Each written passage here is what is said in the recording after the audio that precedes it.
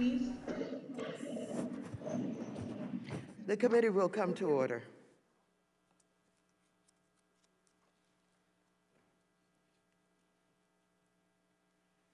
Without objection, the chair is authorized to declare a recess of the committee at any time. I want to remind members of a few matters, including some required by the regulations accompanying House Resolution 965, which established the framework for remote committee proceedings. I don't know if we've gone through this already, but I would ask all members on the WebEx platform to keep themselves muted when they are not being recognized. This will minimize disturbances while members are asking questions of our witnesses. Members on the WebEx platform are responsible for muting and unmuting themselves. The staff has been instructed not to mute members except where a member is not being recognized and there is inadvertent background noise. Members on the WebEx platform are reminded that they may only attend one remote hearing at a time. So if you are participating today, please remain with us during the hearing. Members should try to avoid coming in and out of the meeting, particularly during the question period. If during the hearing members wish to be recognized, the chair recommends that members identify themselves by name so as to facilitate the chair's recognition. I would also ask that members be patient as the chair proceeds, given the nature of the online platform the committee is using. In addition, for members participating in person, the attending physician provided guidance. Has that guidance been given?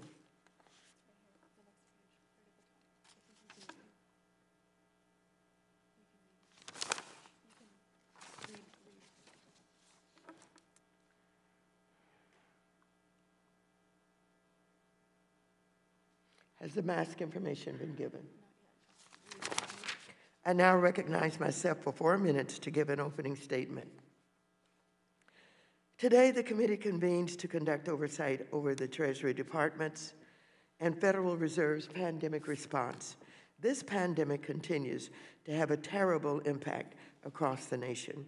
There have been over 13.4 million coronavirus cases in the U.S., which is almost double the amount of cases when the Secretary and Chair last testified in September, and over 267,000 people have lost their lives to the virus. Hospitalizations and deaths are surging as this crisis spirals out of control. Small businesses are shutting their doors permanently, and millions are at risk of eviction, foreclosure, and being laid off. A historic number of Americans resoundingly voted for a new direction last month by overwhelmingly voting for President-elect Biden and Vice President-elect Harris.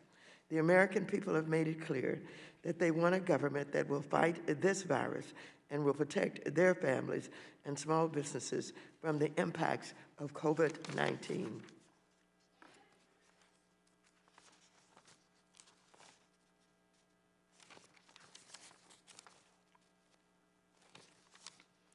So Secretary Mnuchin, on a call last month, many committee Democrats and I committed to not going home until we have a deal for a stimulus package that is desperately needed across the country. But as negotiations continue, I'm appalled that you would knowingly make matters worse by permanently ending essential emergency lending programs, leaving states, cities, and small businesses out to dry as the nation faces a dire and worsening phase of the pandemic crisis. And there is simply no justification or justifiable reason to take these tools away with the pandemic crisis worse than it has been and the Biden administration arriving in January. And Chairman Paul, I'm also concerned that the Federal Reserve acceded to Treasury's request after publicly indicating the importance of extending these facilities.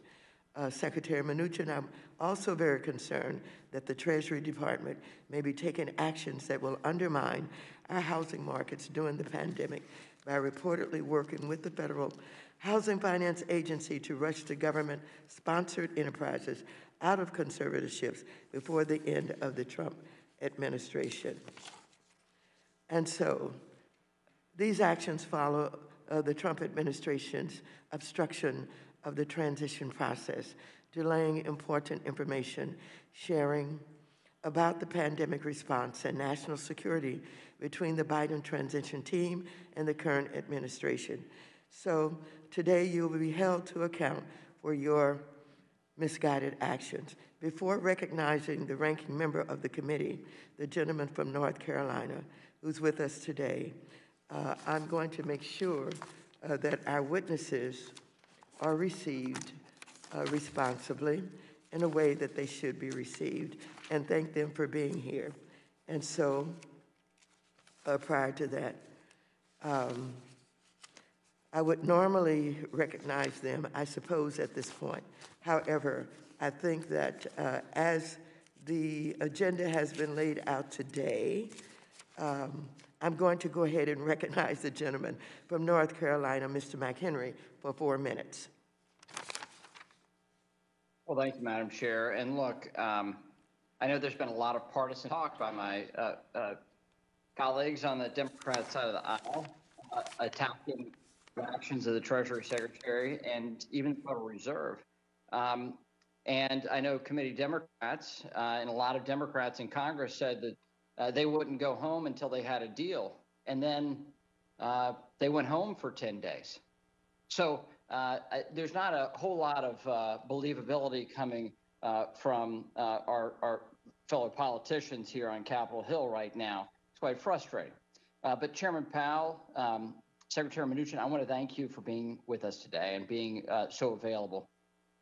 I also want to commend you for the quick and decisive work that you both have taken.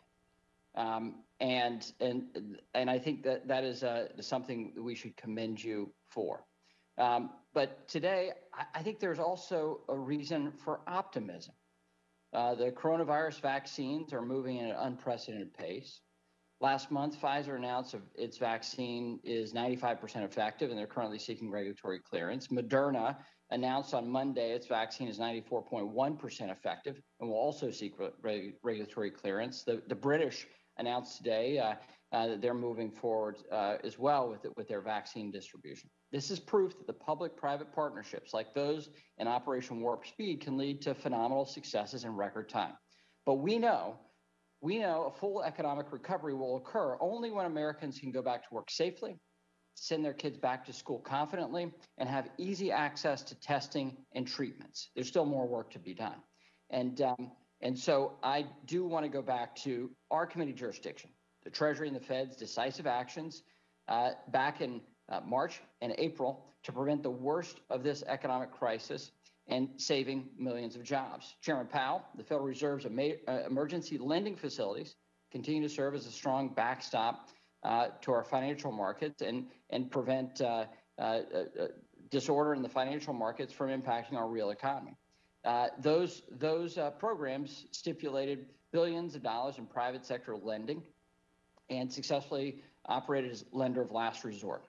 And now they acted as that necessary source of liquidity in those urgent times earlier this year. They ensured the orderly flow of credits and the functioning of markets of all sizes, including supporting workers and communities across the country. So I want to commend you for that. But they are emergency facilities only, and they're backstops designed to support the functioning of private markets, and they're intended to be a lender of last resort, not to replace private markets. And from the start, I've said that we need to be forward thinking and have a plan to wind down these firefighting measures when appropriate. And so I want to thank both the Fed and Treasury for having a plan to wind those measures down appropriately as accordance to the CARES Act law. And I also know that, and I will ask you specifically about this, about the additional capacities that you will have with the CARES Act expiring on December 31st. Additionally, Secretary Mnuchin, thank you for your quick work on the Paycheck Protection Program that supported millions of small businesses. And I know we still need additional relief for more small businesses in different segments. And thank you for continuing to work for a bipartisan agreement here on Capitol Hill, and to not play the gamesmanship and partisan games that have bedeviled these talks in the last couple of months. Thank you for rising above that. But there is still work to be done. And I look forward to us coming together and having a package that can support small businesses and do the responsible things necessary to help rebuild our economy and to protect American citizens' lives. Thanks so much for being here today, and I look forward to your testimony. Yield back. Thank you very much. I now recognize the chair of the Subcommittee on Oversight and Investigations, Mr. Green, for 1 minute. Thank you, Madam Chair. I thank the witnesses for appearing as well. Mr. Mnuchin has made a comment that has caused some deal of concern, indicating that the markets have recovered significantly. This begs the question for my constituents: what markets? The rental market, 6 million persons about to be evicted, hasn't recovered. The free food market, the food lines have one thing in common. After all the food is gone, lines are still long. The supermarket, the market prices there have gone 3.9% for the 12 months ending in October. The stock market does not measure certain things that are important to my constituents. It doesn't measure the hunger pains that my constituents suffer from, depression from evictions. It doesn't measure the working class uncertainty and the coronavirus misery index. My concern today is, what is your agency doing to help the grim reality of this pandemic for consumers? I look forward to hearing answers. I yield back.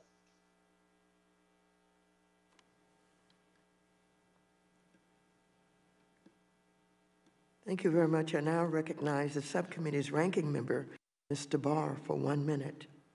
Thank you, Madam Chair, and thank you to our witnesses for being here today. Congress, the Fed, and Treasury acted boldly in the face of the economic turmoil brought on by the COVID pandemic and showcased the true reach of the federal government's response. Through Congress's fiscal policy authority and the Fed's emergency lending facilities, we were able to stabilize markets, keep workers on the job, and ensure the continued functioning of corporate credit markets. As we continue on the path to economic recovery, it's important that we take stock of the tools used. We must evaluate which were effective and which were not, which should be redeployed and which can be wound down, which programs are legally set to expire, and which programs should be reauthorized. That is the role of this committee, with oversight of the U.S. financial system. I look forward to hearing from our witnesses on this and other topics to help inform Congress's continued response to the pandemic. Secretary Mnuchin and Chairman Powell, I commend you on your work to promote economic stability in turbulent times, and I thank you for your service. I yield back. Thank you. I want to welcome today's witnesses to the committee. First, I want to welcome the Honorable Stephen T. Mnuchin, Secretary of the United States Department of the Treasury. He has served in his current position since 2017. Mr. Mnuchin has testified before the committee on previous occasions, and I believe he does not need any further introduction. I also want to welcome our other distinguished witness, the Honorable Jerome Powell, Chairman of the Board of Governors of the Federal Reserve System. He has served on the Board of Governors since 2012 and as its chair since 2018. Chair Powell has previously testified before the committee, and I believe he also does not need any further introduction. Without objection, your written statements will be made part of the record. Each of you will have 5 minutes to summarize your testimony. When you have 1 minute remaining, a yellow light will appear. At that time, I would ask you to wrap up your testimony so we can be respectful of the committee members' times. Secretary Mnuchin, you are now recognized for 5 minutes to present your oral testimony. Thank you. Chairwoman Waters, Ranking Member McHenry, and members of the committee, I'm pleased to join you today to discuss the Department of Treasury's unprecedented response to support the American people throughout the pandemic. We continue to work to implement the historic CARES Act with speed, efficiency, and transparency, but our job will not be complete until we get every American back to work. When I last testified before you in September, I stated that America was in the midst of the fastest economic recovery from any crisis. I'm proud to say, while there is still a lot more work to be done, that statement is true. In the third quarter, GDP grew by 33% annually, beating all expectations and a previous record of 1950. Americans are getting back to work. The October jobs report showed the economy gained back 12 million jobs since April, more than 50% of all jobs lost due to the pandemic. The unemployment rate has decreased to 6.9%, a rate not expected by the blue chip to be achieved until the fourth quarter of 2021. The historic bipartisan CARES Act provided the economic relief that is critical to supporting the economy recovering. Additional economic slowdowns, however, continue to impair and cause great harm to American business and workers. Based upon the recent economic data, I continue to believe that a targeted fiscal package is the most appropriate federal response. I strongly encourage Congress to use the $455 billion in unused funds from the CARES Act to pass an additional bill with bipartisan support. The PPP has unused money of $140 billion that could be sent out the door immediately to support many small businesses. The administration is standing ready to support Congress in this effort to help American workers and small business that continue to struggle with the impact of COVID-19. Treasury has been working hard to implement the CARES Act in a transparent and efficient manner. We've released a significant amount of information on treasury.gov and usaspending.gov. We continue to cooperate with various oversight bodies, including the new special IG, the Treasury IG, the Treasury IG for Tax Administration, the new Congressional Oversight Commission, the GAO. We have provided regular updates to Congress, marking this my 9th appearance before Congress for the CARES Act hearing. We have also devoted significant resources to responding to inquiries from numerous congressional committees and individual members on both sides. We appreciate your interest on these issues, and we remain committed to working with you to accommodate Congress's legislative purpose to advance the whole-of-government approach to defeating COVID-19. Chair Waters, I do want to just respond to your comment where you said I had no justification and made matters worse on my termination of the facilities. I just want to emphasize this was not a political decision. I was merely implementing the CARES Act. I'm happy to walk you, your staff, or other members of the committee through Section 4029, which makes it very clear. I find it implausible that any member of the committee believed in voting for the CARES Act that you were authorizing me to invest $500 billion in Federal Reserve facilities to make loans and purchase corporate bonds in perpetuity with no expiration date.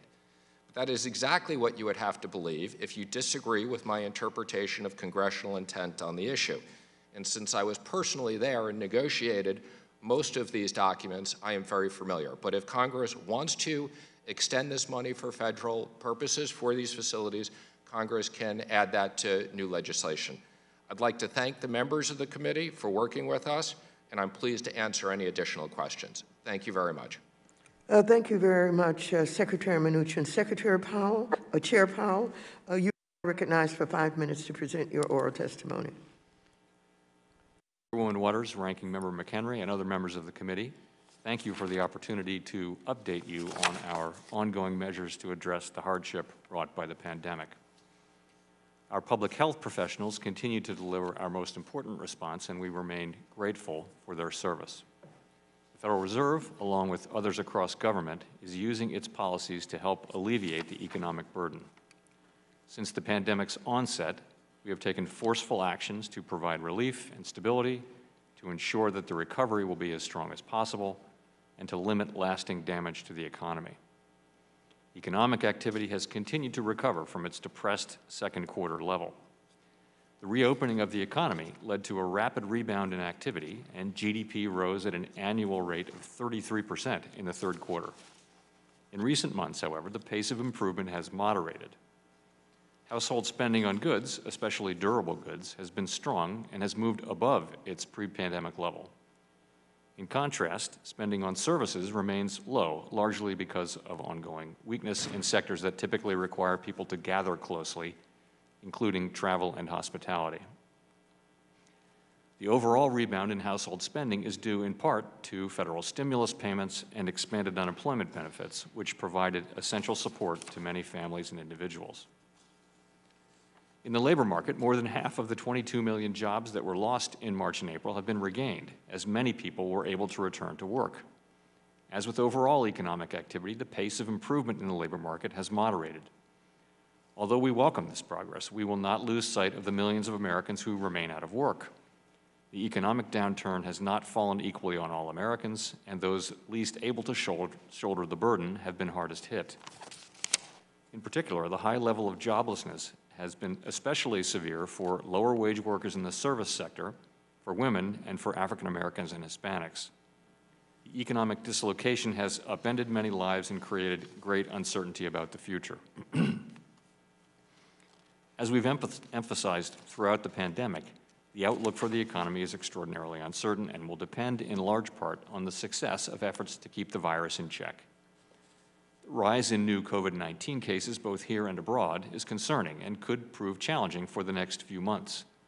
A full economic recovery is unlikely until people are confident that it's safe to re-engage in a broad range of activities. Recent news on the vaccine front is very positive for the medium term. For now, significant challenges and uncertainties remain, including timing, production and distribution, and efficacy across different groups. It remains difficult to assess the timing and scope of the economic implications of these developments with any degree of confidence. The Fed's response has been guided by our mandate to promote maximum employment and stable prices for the American people, along with our responsibilities to promote the stability of the financial system. We've been taking broad and forceful actions to more directly support the flow of credit in the economy. Our actions taken together have unlocked almost $2 trillion of funding to support businesses large and small, nonprofits, and state and local governments since April. This, in turn, has helped keep organizations from shuttering and has put employers in both a better position to keep workers on and to hire them back as the economy continues to recover. These programs serve as a backstop to key credit markets and have helped restore the flow of credit from private lenders through normal channels. We've deployed these lending powers to an unprecedented extent. Our emergency lending powers require the approval of the Treasury and are available only in very unusual circumstances, such as those we find ourselves in today. Many of these programs have been supported by funding from the CARES Act, and I have included detailed information about those facilities in my written testimony. The CARES Act assigns sole authority over its funds to the Treasury Secretary, subject to the statute's specified limits. The Secretary has indicated that these limits do not permit the CARES Act-funded facilities to make new loans or purchase new assets after December 31st of this year. Accordingly, the Fed will return the unused portion of the funds allocated to the lending programs that are backstopped by the CARES Act in connection with their termination at the end of the year. As the Secretary noted in his letter, non-CARES Act funds in the Exchange Stabilization Fund are available to support emergency lending facilities if they are needed. Everything the Fed does is in service to our public mission. We're committed to using our full range of tools to support the economy and to help assure that the recovery from this difficult period will be as robust as possible on behalf of communities, families, and businesses across the country. Thank you. Thank you very much, Chair Powell. I now recognize myself for 5 minutes for questions. Secretary Mnuchin and Chair Powell, just last month, the Federal Open Market Committee met, and according to the minutes, quote, a few participants noted that it was important to extend the emergency lending facilities beyond year end. That's the quote. A few days later, you, Secretary Mnuchin, requested that the Fed eliminate its CARES Act emergency lending facilities at the end of the year and return $419 billion so that it could not be used in the future. Initially, the Fed resisted publicly, but the next day, Chair Powell, you acquiesced. Secretary Mnuchin, your own Office of Financial Research warned that we should expect, and again, quote, potentially severe losses from borrower defaults and bankruptcies, end quote. Moreover, the outlook for states, cities, airports, and hospitals is not good. And despite what President Trump suggests, it is not limited to blue states. For example, the day after New York State's credit was downgraded, Mississippi's credit was downgraded, with the pandemic worse than at any point since it began. It is foolish and reckless to take away emergency lending options at this time. Secretary Mnuchin, you argue rather, it was congressional intent for these Fed facilities to be shut down at the end of the year. But the law does not say that. And even the actions of my Republican colleagues belie that novel interpretation. Senator McConnell filed a COVID-19 bill that would change the law to require the Fed to close all of its facilities after January 19, 2021. So if law already required this, this bill wouldn't be necessary. The CARES Act was passed to stabilize the economy during the entirety of the pandemic, not until the end of your tenure as Treasury Secretary. Secretary Mnuchin, it was reported last week that you intend to transfer the unused portion of the CARES Act, that $500 billion appropriation, to Treasury's general fund so that the next secretary can have access to the funds. However, Section 4027 of the CARES Act explicitly states that funds may only be transferred on January 1st, 2026, not before January 1, 2026. What you're doing is contrary to what is lawful, and it puts our entire economy in jeopardy. And what's more, it has also been reported that you're working with Director Calabria of the Federal Housing Finance Agency to sell off the government stakes in the housing giants, Fannie Mae and Freddie Mac, likely destabilizing the entire housing market in the next few months. As I understand it, Secretary Mnuchin, the Obama administration showed you every courtesy when your team was taking the reins. Similarly, the Bush administration worked closely with President Obama's incoming team during the financial crisis, even before he was sworn in. They did so because they were honoring the decision of the American electorate. Tell me, Secretary Mnuchin and Chair Powell, does the Secretary's expected successor, Janet Yellen, support what you're doing? Does she agree that the emergency lending facilities are not needed, even though thousands of people are dying each day? Millions more are being infected each week. Tens of thousands of small businesses are closing permanently, and our cities and states are struggling. Does Yellen support Director Calabria's plans to fundamentally remake the housing markets where millions of people are struggling to pay their mortgage and rent each month? Secretary Mnuchin. So again, let me first comment on, and in all due respect, I believe I am following the law. Section 4029 makes very clear on December 31st, 2020, that the authority provided under new loans, guarantees, or investments shall terminate. Thank you very much. I'm going to reclaim my time. Do you agree? Where the funds do you agree, Mr. Powell? Again, the funds, let me just continue. The transfer of the funds is not up to me. When funds come back, they go into, as reclaiming my time, I need to have an answer from Mr. Powell. Do you agree with Secretary Mnuchin? The Secretary has sole authority over the CARES Act funding under the CARES Act. The Fed is not involved in that. His reading of the law, thus, is the authoritative one, and we accept it. I would also just say, if I was politically motivated, I wouldn't have extended the 4 facilities in deference to the Fed's view that were non-CARES Act facilities. So had I been trying to be political, I would have terminated thank you. those. My time has expired. I now recognize the distinguished ranking member, Mr. McHenry, for 5 minutes. Well, Secretary Mnuchin, let me just give you a moment to answer. It sounds like you have additional things you want to explain in your reading of the CARES Act. The CARES Act expires on December 31st of this year. That is in the law. So let me give you the opportunity to give a full answer on your decision with the exchange stabilization funds. So thank you very much. There's 3 sections I direct people to. 4029, which is the termination date of December 31st of 2020, to make new loans, loan guarantees, or other investments shall terminate. That's perfectly clear.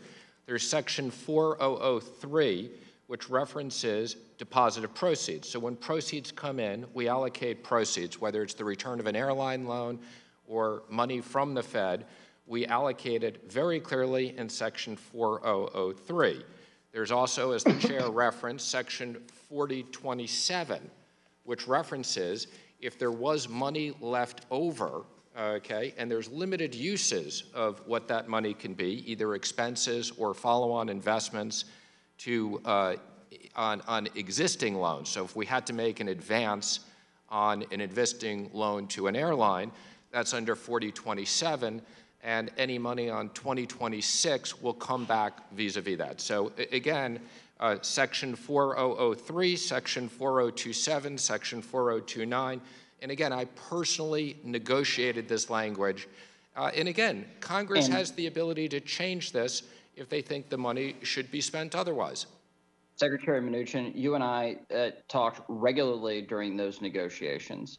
I was a strong advocate for as large an exchange stabilization fund dollar amount as possible so that both the Treasury and the Federal Reserve would have maximum firepower to put out what we did not fully understand would happen in the coming weeks or coming months with the nature of the virus. And so we, in the midst of this negotiation, had a very, very large exchange stabilization fund. Absent the CARES $454 billion in the exchange stabilization fund, how many dollars are allocated to the exchange stabilization fund? Again, we allocated something like $20 billion from the ESF for the pre-CARES facilities prior to the CARES Act. As I said, in deference to the Fed, those facilities don't have this restriction and still exist. And there's still something like, an additional $50 billion that could be used in the future for emergencies, which would support another $500 billion.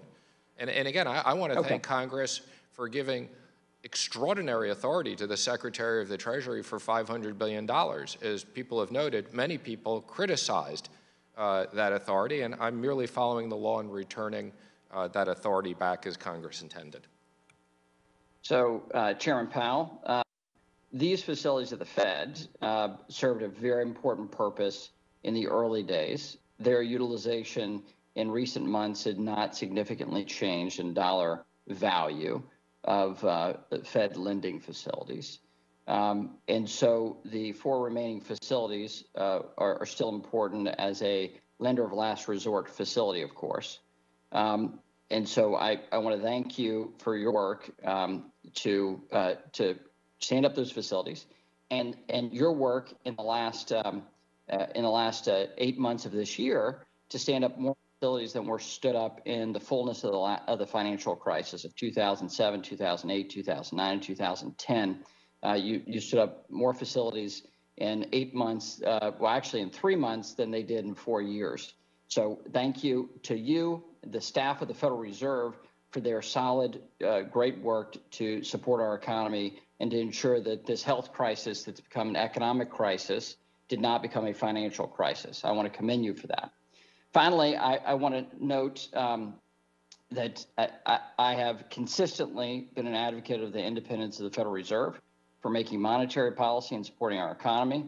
I do think it's important, an important hallmark, whether it was Chair Yellen in your seat, Chairman Powell, or your service as Chairman of the Federal Reserve, that we honor the independent policymaking and monetary policy decisions of the Federal Reserve. And I want to thank you for your leadership. Yield back. Thank you very much. The gentleman from Guam, Mr. San Nicolas, who is also the Vice Chair of the Committee on Financial Services, is recognized for 5 minutes. Thank you, Madam Chair. Chairman Powell and Secretary Mnuchin, thank you so much for making time to be with us here today. I wanted to open with some questions regarding the Main Street lending program, Mr. Chairman. Are you familiar with how much has been authorized for the MSLP at this time? Yes, I am. We made about $5 billion in loans, a little bit of $5 billion in loans. Okay, so we have about 5 billion out there in MSLP. Now those programs are administered by participating banks. That's correct. Yes. Well, Are the we work, put it banks, this way, we work through the banking system. We access borrowers through the banking system. We administer the overall program, but the banks are facing off against the actual borrowers. Right, and so these borrowers that are receiving these MSLP funds, are they required to be investment grade borrowers? No.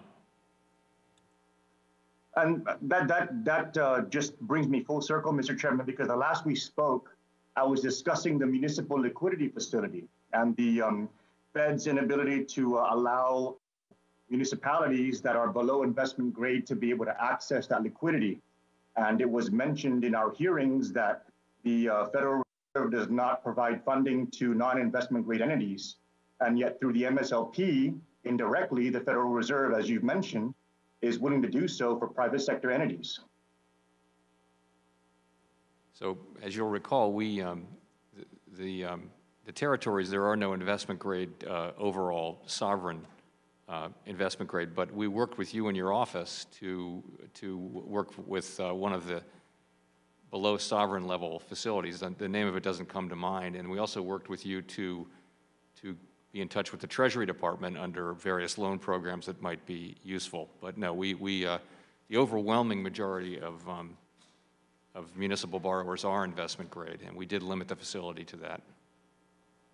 Well, the reason why I'm raising this point, Mr. Chairman, is because I just wanted to highlight the inconsistency in the policy.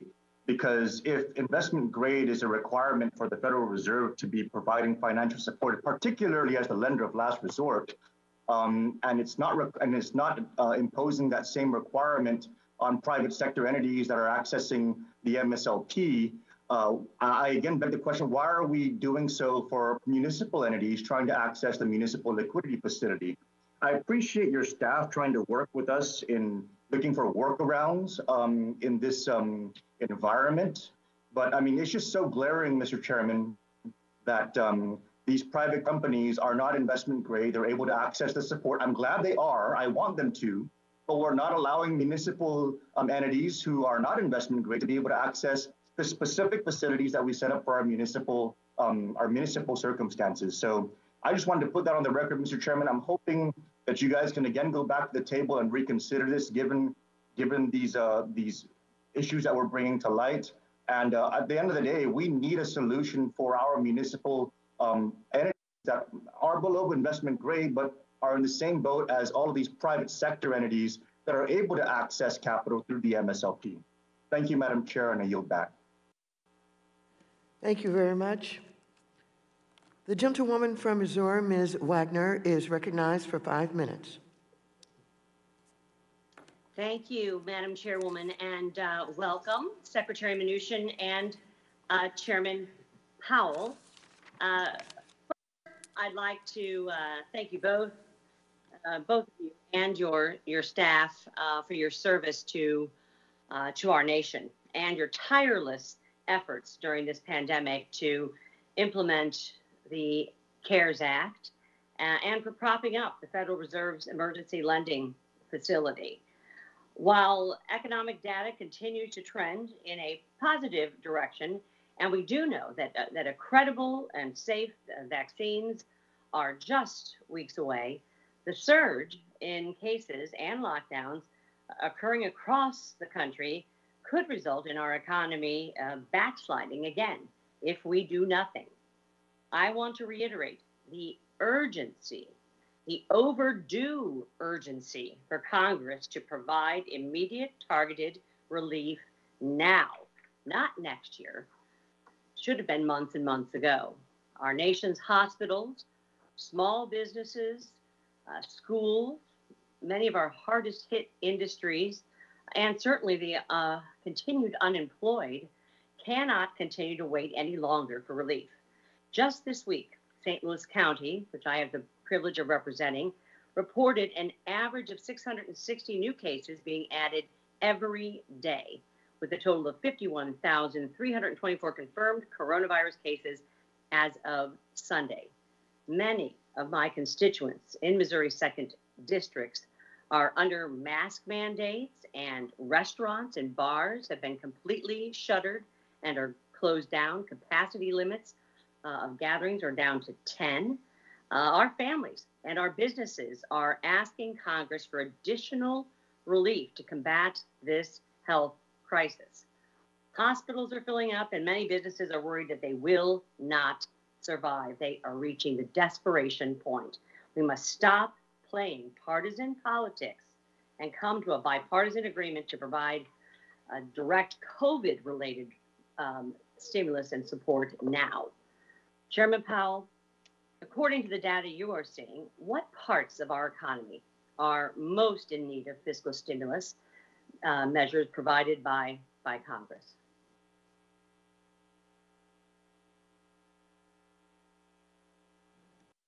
Thank you. I think there are many sectors that could use some help, and of course those decisions are really up to you and the administration, but I'll just mention quickly, I would start with the labor market. I think we ought to remember that despite the rapid progress in getting people back to work, which is so welcome, there's still 10 million people who are out of work because of the pandemic, and you know, that's more than lost their jobs in all of the global financial crisis 10 years ago, which at the time was the biggest, recession that we'd had in a long, long time. So there's a lot of work left to do there. The unemployment insurance programs are expiring at year end. I think that's an area where I would certainly look. Another that comes up all the time in our discussions is smaller businesses. And we met with a group of community bankers a week or so ago, and they were telling us there are just a lot of smaller businesses in their communities that will struggle to make it through this winter because, as you say, in Missouri's second district, it's true all over the country. COVID is moving up, and the cold weather, people are staying in, and it's going to be tough on a lot of small businesses. That's another place where I would look. The last is, I do think state and local governments, this differs state to state, but they've had revenues down and maybe not so much in some states, but in some states by a lot, but costs going up. And I think that they deliver critical services. They're living under balanced budget requirements, and so they lay people off, and they've laid off more than 1 million people already. So that's another area where I think it would be profitable to look.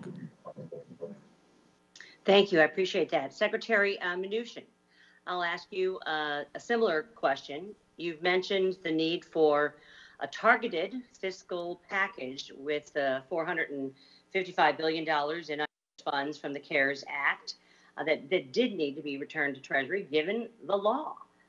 How do you suggest we try and tap or reappropriate this money to support the most vulnerable sectors of our economy? My single highest priority would be to activate the $140 billion in PPP funds that are not spent, that we could immediately send out to the hardest hit small businesses whose revenue is down dramatically. I also think Congress should consider extending some of the unemployment insurance programs that expire at the end of the year. I appreciate that. And the Paycheck Protection Program is estimated to have saved more than 50 million jobs, including many jobs across Missouri's second congressional district. The gentleman's time has expired. The gentleman from Illinois, Mr. Caston, is recognized for 5 minutes.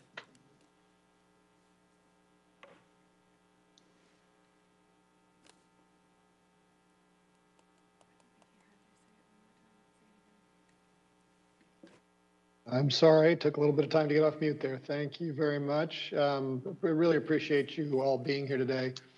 I was really pleased that the Federal Reserve's Financial Stability Report identified climate change as a risk to financial stability.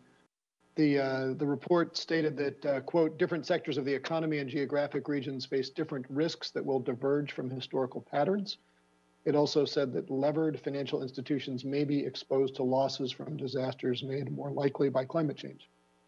Chairman Powell, while there's more to explore about how to incorporate these risks into modeling, do you think it is appropriate for financial institutions to incorporate climate risk into credit risk assessment? Let me say this, for starters, climate change is an important issue. I want to say that society's broad response to climate change really has to come from elected representatives. I think there is a role for the Fed here, and we're working our way through understanding what that will be. But one thing is the public will expect that in our supervision and regulation of financial institutions and financial market infrastructure, that they will be resilient. We'll make sure that they are resilient to climate change risks. And I do think that it does fall on banking institutions and CCPs and other financial market infrastructures to evaluate that and incorporate in their own operations, and also, I would think, ultimately in the credit that they extend. So I think I'll take that as a yes, because it was really just asking, is it appropriate for financial institutions to incorporate? What role the Fed has is, of course, a separate question. I certainly agree with you, and I asked the question because I am really concerned with the OCC's latest rule that would prevent banks from integrating climate-related risks into their credit assessments, despite the fairly significant financial risk that climate poses. The OCC rule specifically says that the risks of lending, quote, would not change based on the sector in which the firm operates, which is categorically false. I don't know how you would tell banks that somehow they need to ignore the dynamics in a sector without imposing significant systemic risk on the banking sector, not allowing banks to account for the sector of the economy where it sits and just defies logic and market fundamentals. The report also stated that within the financial system, increased transparency through improved measurement and disclosure would improve the pricing of climate risks. What additional transparency would be helpful to appropriately assess the overall risk of the financial system due to climate change? So as you can tell, and I'm glad you read that box in our financial stability report, we're really at the beginning of the process of thinking our way through these things, and so are other market regulators and central banks and financial institutions around the world. So the point there was that we're going to need transparency about how financial institutions are thinking about these risks, how they're incorporating it in their business model. We don't actually regulate transparency. That's really more of a market regulator job, is to what is the required disclosure. And I think we're all moving in that direction, but it is in terms of the interaction between financial regulators and financial institutions, we're at the beginning of the work. Would a standardization of climate-related risk disclosures from publicly traded companies be useful for you in order to continue that work? I think that's certainly where we're headed over time. Again, that's not our responsibility. That would be the market regulator's responsibility. But I do think that's where we'll be going. Thank you, and I yield back the balance of my time.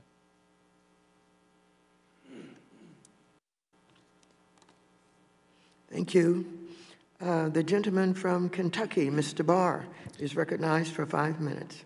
Thank you, Madam Chair.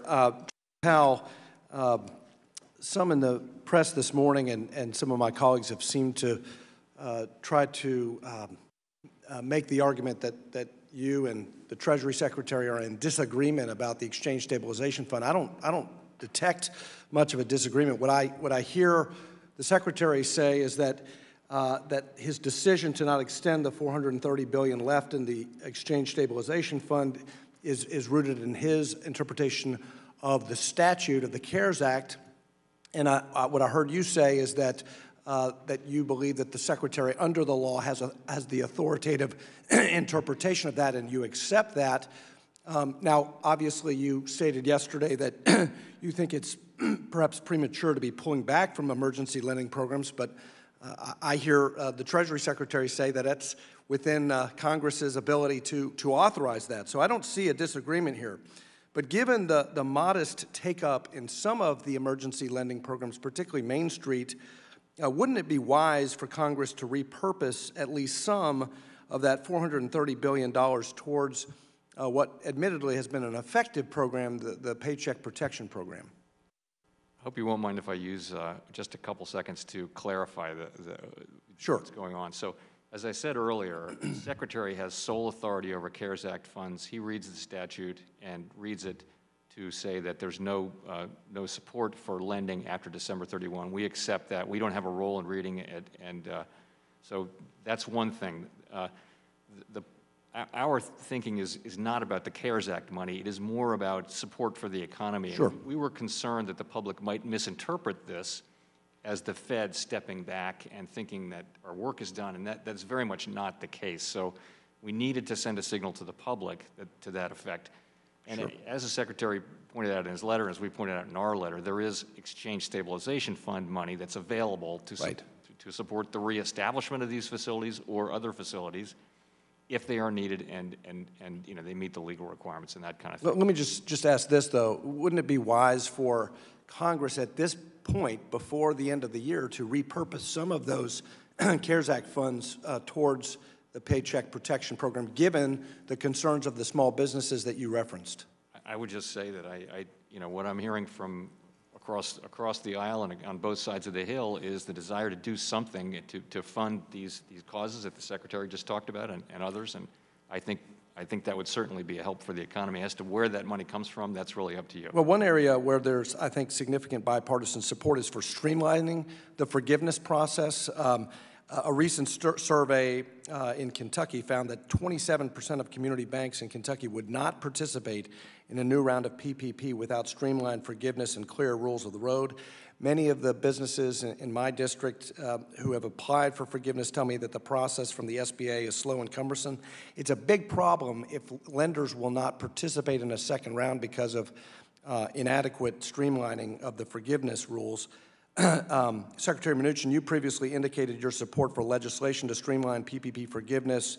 Is this still the case, and what more can we do to ensure participation by community lenders in a new round of PPP? I do support that, and we've created 3 different forms for forgiveness using what authorities we have, and making it as simple as possible for loans that are less than $50,000. But I know there's bipartisan support to pass a bill. I believe it's all loans $150,000 or less, and we fully support that, subject to audit. Thank you.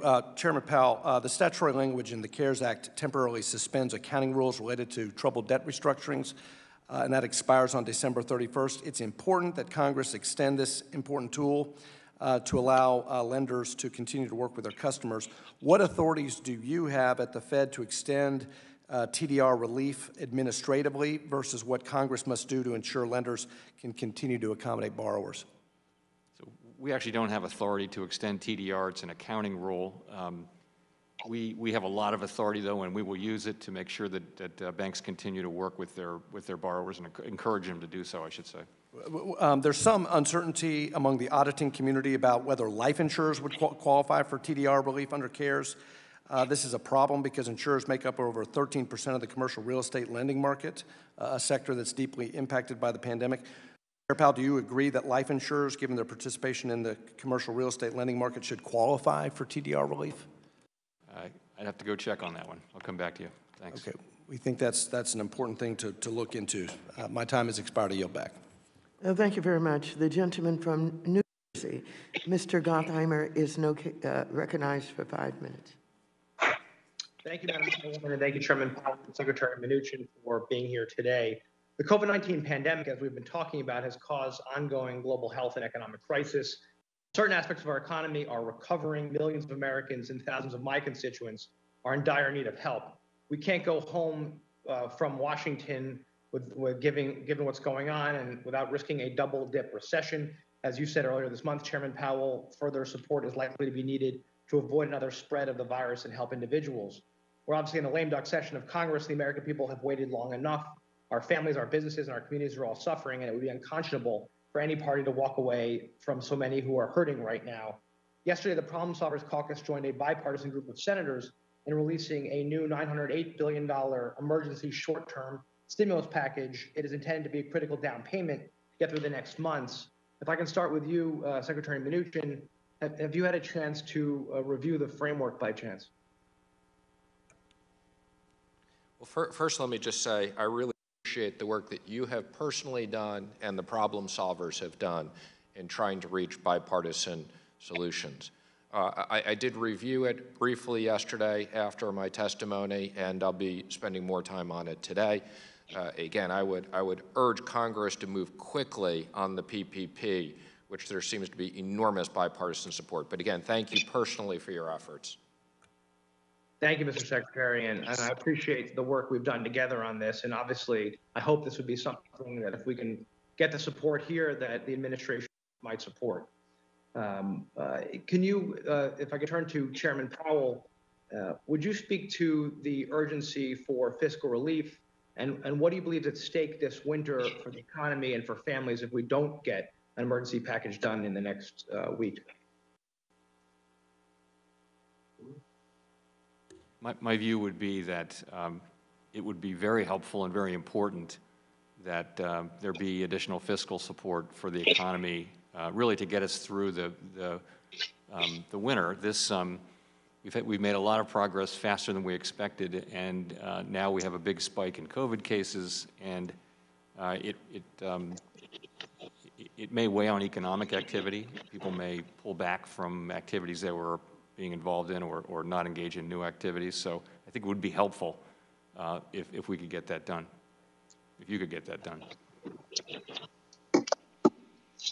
Thank you so much, Mr. Chairman. To just follow up on that, obviously local governments are struggling through no fault of their own. It's putting law enforcement, firefighters, teachers, and their pay on the line. What do you think the impact would be if we can't get extra resources to our state and local governments on the economy? So these are really decisions for you, but I would say that state and local governments provide critical services, you mentioned them, and state and local governments live with balanced budget requirements, unlike the federal government. And so what happens when revenues soften and expenses go up is you see layoffs. And that was a big part of the story in the slow recovery from the global financial crisis a decade ago. We now have a little more than 1 million in layoffs so far. So I think it would be important to, state and local governments are one of the very largest employers in the country, and they provide those critical services. I think that's a worthy place for you to look in terms of where support might be appropriate. Do you see it as sort of, just to follow up on that point, a ripple effect? You've got in New Jersey, about 1/3 of our businesses already, small businesses already gone out, including about 28% of restaurants. When you add that with the revenue declines for the state and local governments and all the businesses coming out, what do you see on the other side of the virus? We're going to get through with the vaccine, but what could be the economic that this brings along after the virus is behind us? So I think, as you suggest, you have a near-term and medium-term difference. The near-term does look challenging through the winter. Small businesses, we're hearing all over that small businesses are really under pressure. And then sometime in the middle of next year, it really does look like that may be the light at the end of the tunnel. We all hope so, and that the economy could be very healthy. The problem is, of course, people who lose their homes now, or businesses that go out of business. These are sometimes small businesses that might have generations of of sort of human capital built up in their activities, and once they're gone, they can't just be recreated. So you could lose parts of the economy, and that will mean a slower recovery. And so I like to think of it as a bridge over this chasm that was created by the pandemic. We're trying to get as much of the economy and as many of the workers across that bridge to the post-pandemic economy, and we've done, I think, well at that, but there's still some work left to do. Thank you. Thank you so much. The gentleman's time has expired. The gentleman from Ohio, Mr. Gonzalez, is recognized for 5 minutes. Thank you, Madam Chair, for holding this hearing, and thank you both for all your work throughout this pandemic. I sincerely believe that we'll look back a decade, 2 decades from now, and the work that you two did together will be looked at in the most favorable light. And so I couldn't be more grateful for your service, so thank you both for that. Look, we can see the light at the end of the tunnel with 2 vaccines awaiting approval. And I think the bridge comment is exactly correct. We're looking to bridge from now until, call it, April 1st or whenever that is. And I was pleased to join a group of bipartisan and bicameral members yesterday, as my colleague Mr. Gottheimer just mentioned, with the Problem Solvers Caucus to hopefully provide that bridge. And I hope we'll be able to do that. Mr. Powell, Chairman Powell, before I move into some questions on that, going back to the Exchange Stabilization Fund a bit, The main purpose was to provide liquidity to the financial system and to stabilize the financial system. As these programs expire, do you see the same or similar risks to the liquidity inside the financial system as you did, say, back in March or April, or do we feel like we're in a much better place today? Yeah. We're clearly in a much better place. I mean, to be clear, the utilization in these facilities, most of them, is very, very low now. Nonetheless, we see them as serving a backstop function, and that backstop function, you know, a central banker and we would want to leave that backstop in function in place for some additional period of time, but not forever. You know, if you look back at what we did in the global financial crisis, we left them out there until we were well past the difficulty, and then we unplugged them, put them in the attic, and put them away. None of them became a permanent feature of the landscape, and we hope these don't either. So that's the way we think about it. Thank you. That's helpful. And hopefully, as we debate a next package, we can consider that. Secretary Mnuchin, in recent months, we've heard Speaker Pelosi on multiple occasions state effectively that nothing is better than something with respect to additional relief.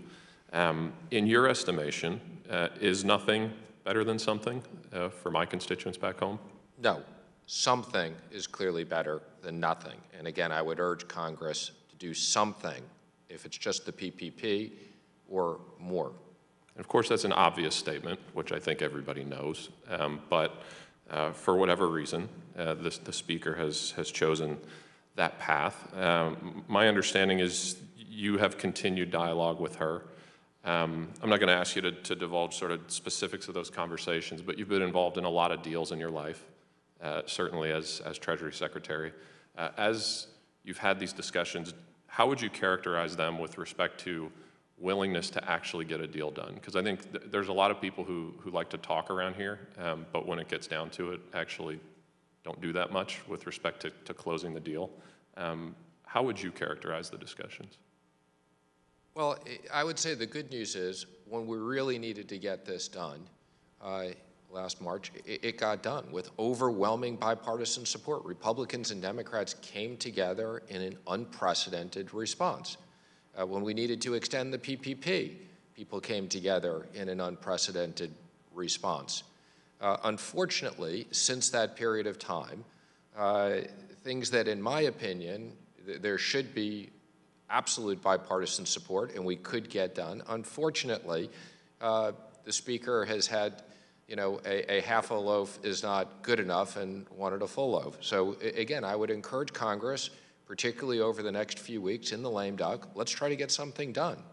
Yeah, no, I couldn't agree more. And again, to state another obvious point, my colleagues on the other side of the aisle are in the majority. And in order for this to actually get done, we're all going to have to come together to do it, but really the pressure needs to come from them.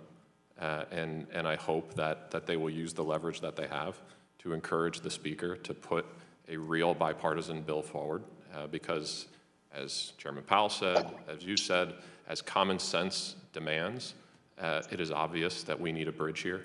There are people struggling, there are small businesses struggling, there are people who are unemployed who are struggling, and I can almost guarantee you to the person that every single one of them would prefer something to nothing. And I hope that this body will come to common sense and actually get that done. And with that, I yield back. Thank you. And I object to all of the fault being placed on the Speaker's back. I would advise the President to get involved and get off the golf course. Ms. Acting, you're now recognized for 5 minutes. Thank you, Chairwoman, and thank you both for being here. As we all know, we're in dire straits right now. Iowa's now had increasing unemployment claims for 6 straight weeks. And of course, I'd like to remind everybody that we need to pay attention to the level of unemployment, not just the direction. This is all happening when week after week we see initial claims higher than the that we saw in the Great Recession. That's 36 weeks in a row where we've seen record unemployment claims across this country. Meanwhile, the Century Foundation recently estimated 12 million people would lose their unemployment benefits the day after Christmas if we don't act. That seems very terrible for this country. Chairman Powell, what are the economic impacts of removing that support at a time when this recovery is so fragile? So this is if the unemployment programs run out and expire at the end of the year, we would be concerned that the unemployment rate for people in the bottom quartile, for example, is about 20% still, and those are people with relatively low savings, low wealth, and we would be concerned that they'd be vulnerable to losing their houses or their rental and just be in a very difficult place. So we think that's an appropriate place to look for further help. Well, I appreciate that. As we all know, 1 in 8 Americans are going hungry. More than 3 million businesses have closed, and we're approaching 100,000 people now hospitalized with COVID. So I'm wondering for either one of you, does seeing this kind of need and the discussion that we've had today show the importance of passing another COVID aid package? And how quickly do we need to get that done?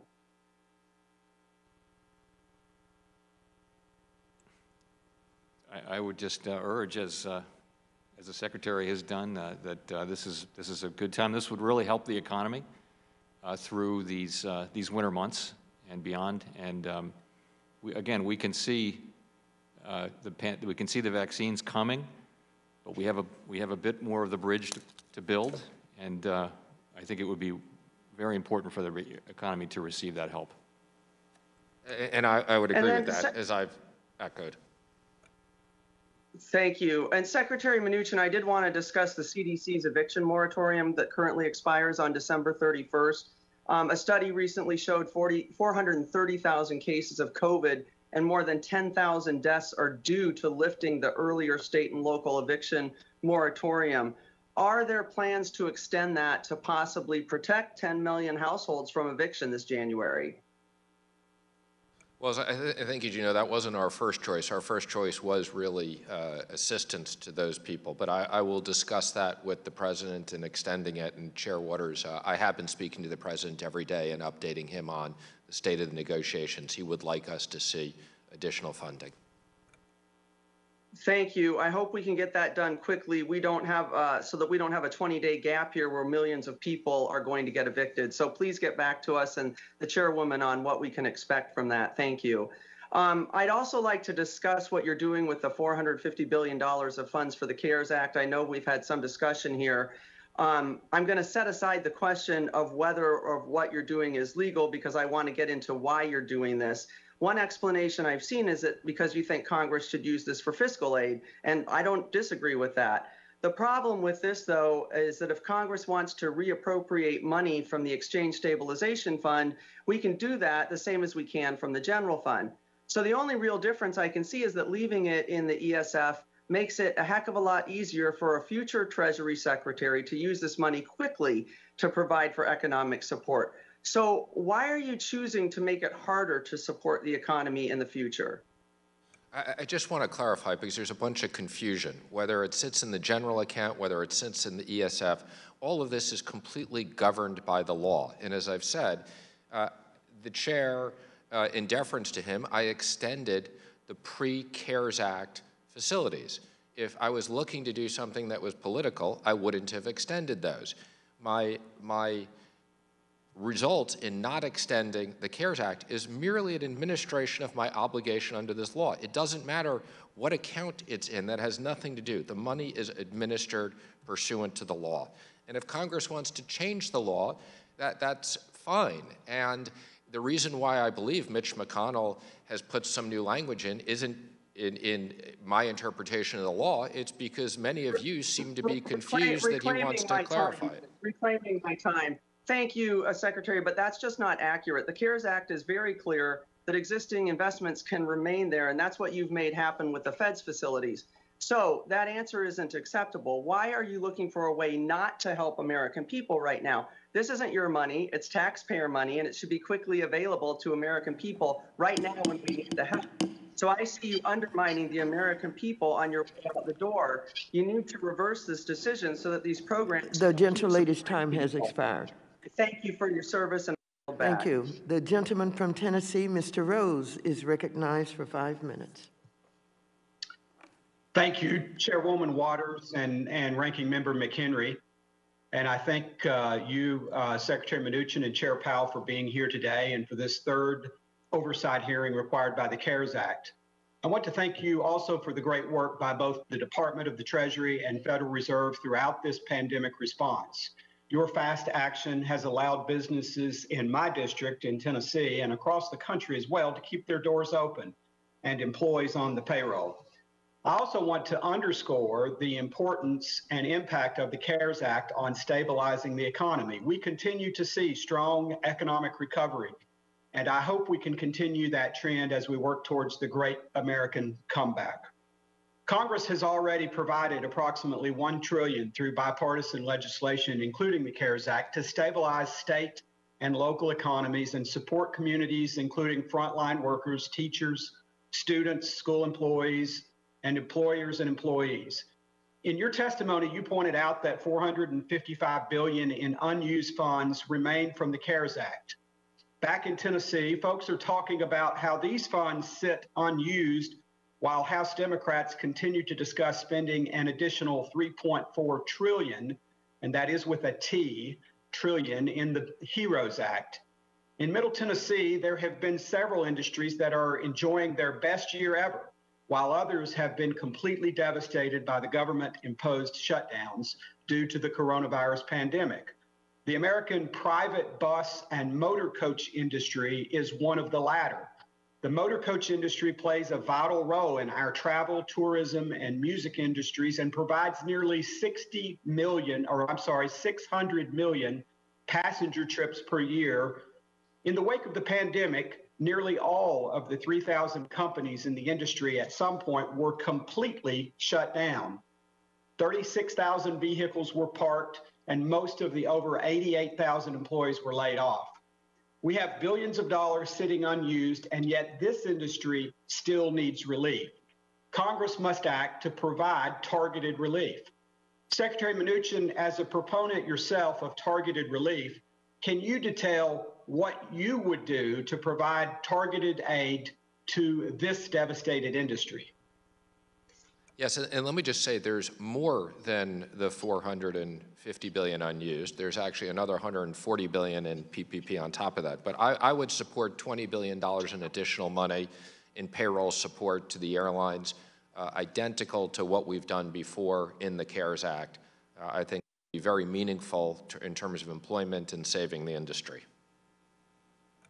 And I appreciate that, but unfortunately that assistance didn't reach the motor coach industry, and so they have not enjoyed that same targeted relief that we saw go to the airline industry. Do you believe that the aid that you described should be included in an end-of-year package? I apologize. I thought you were asking about the airline, so I would support additional aid to motor coach as well.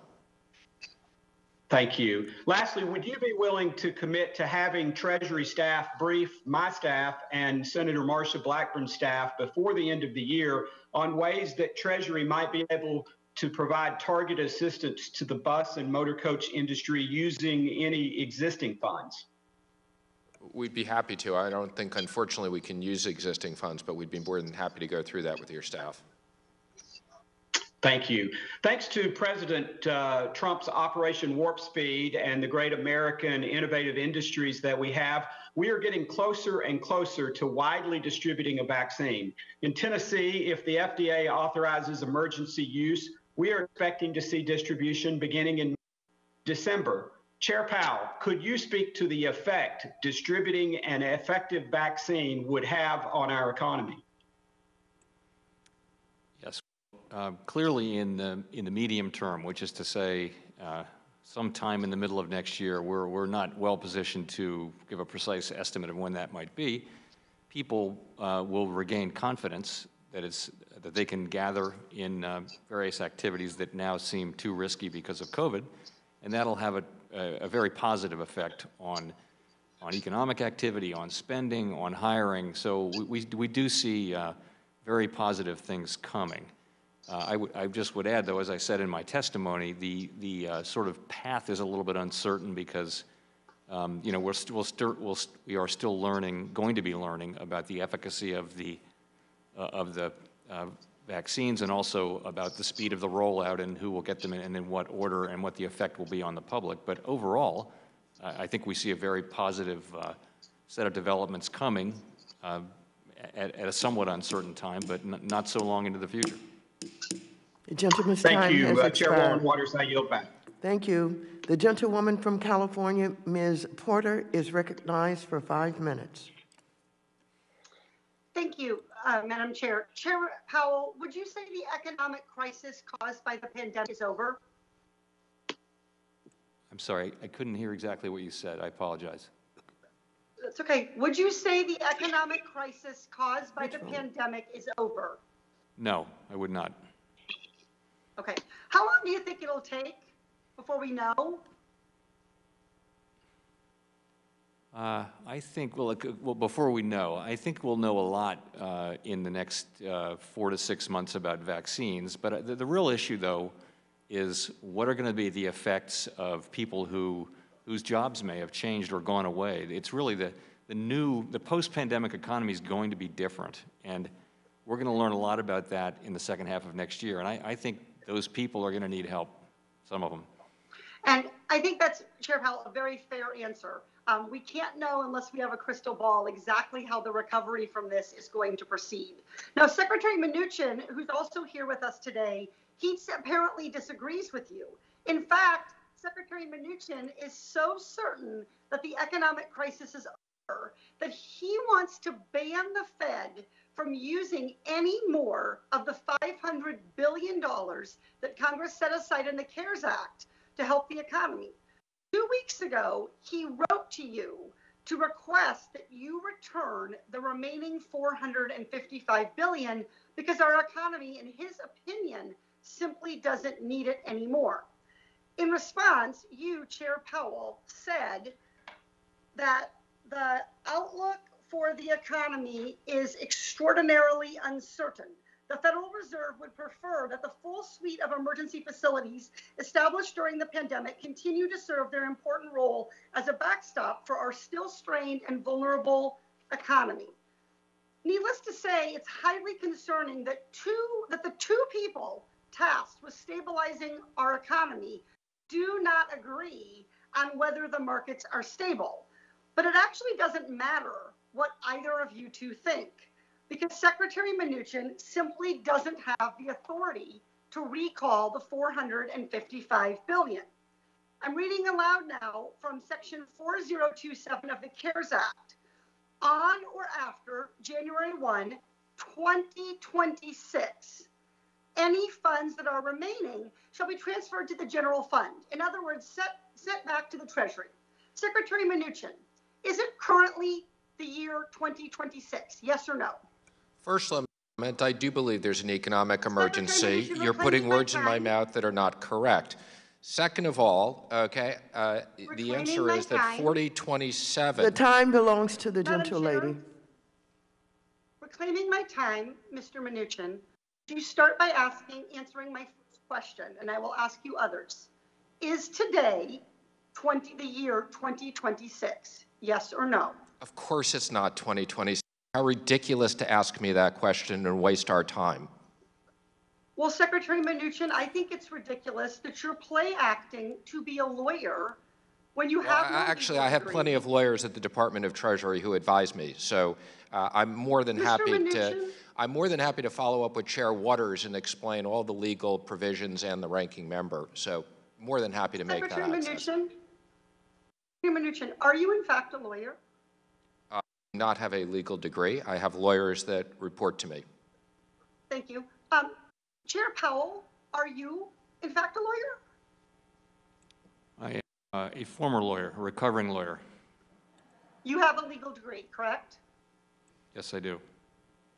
Okay. So, Secretary Mnuchin, you're trying to tell Chairman Powell to send over any remaining funds right now, and you're claiming, falsely in my opinion, that that is what the law says. You've gotten into a disagreement with someone who's actually a lawyer. Are you a lawyer? You're not listening to Congress, which actually wrote the law about what it says. Okay, actually, I wrote the law with Congress for what it's worth. And by the way, it's not $450 billion he's returning. I think it's approximately $175 billion. Reclaiming my time, there was no question there. Secretary Mnuchin, The CARES Act already says in Exhibit 4, in Section 4027, it says that you have to stop making any new investments in Fed lending programs at year end. It doesn't say that the Fed programs must stop making loans or purchases. You are making a decision that does not align with the statute or congressional intent. The gentlelady's time has expired. The gentleman from Wisconsin, Mr. Stile, is recognized for 5 minutes. Thank you, Madam Chairwoman. Secretary Mnuchin, thank you for being here. Would you like to further your comments for just a minute on the last exchange there as to your rationale? I feel like you got cut off there for a minute. Thank you very much. And again, I think what I will do is follow up with the chair and the ranking member so we clarify both 4027 and 4029. Again, I've had these discussions with the Senate.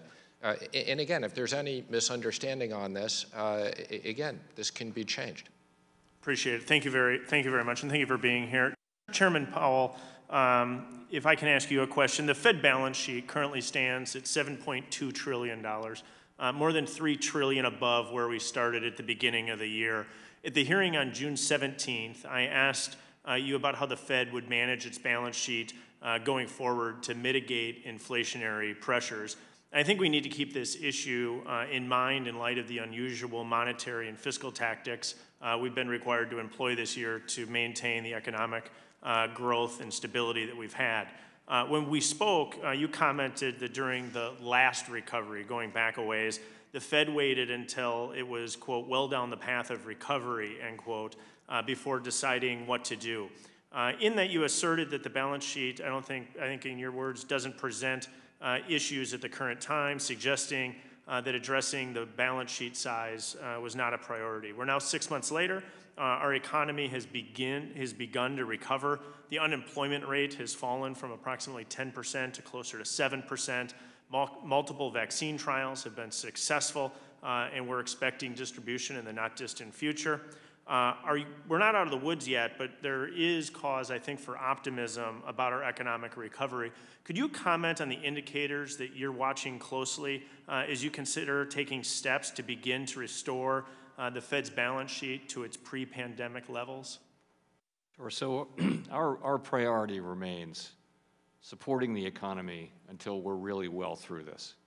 We are going to keep our rates low and keep our tools working until we feel like we really are very clearly past the danger that's presented to the economy from the pandemic. So we're not considering pulling back any of our support for the economy, and we're not going to until we feel very confident that it's no longer necessary. The time will come to start thinking about balance sheet issues, and we have the model of what we did in the last financial recovery, and I was at the Fed during those years when we were considering that. That time will come. It's well into the future. I think we know how to do it, and that's slowly and carefully. I think we've also seen all of these years of large balance sheets, and understandably, people were concerned after quantitative easing began that there would be inflationary pressures or market distortionary problems, but we really didn't see them. So we don't want the balance sheet to be, in the long run, any bigger than it needs to be. But the main thing for us is to keep the support that the economy needs until we're confident that it no longer needs it. Thank you for your comments. If I can shift gears, Chairman Powell, as you know, LIBOR is linked to almost $400 trillion in financial contracts. So the implications of the transition away from the benchmark are quite significant. I'm especially concerned about some of the tough legacy contracts reference LIBOR and are unchangeable. On Monday, the Fed, FDIC, and the OCC issued a statement recognizing some of these developments and reiterating, among other things, that banks should transition away from U.S. dollar LIBOR as soon as practical.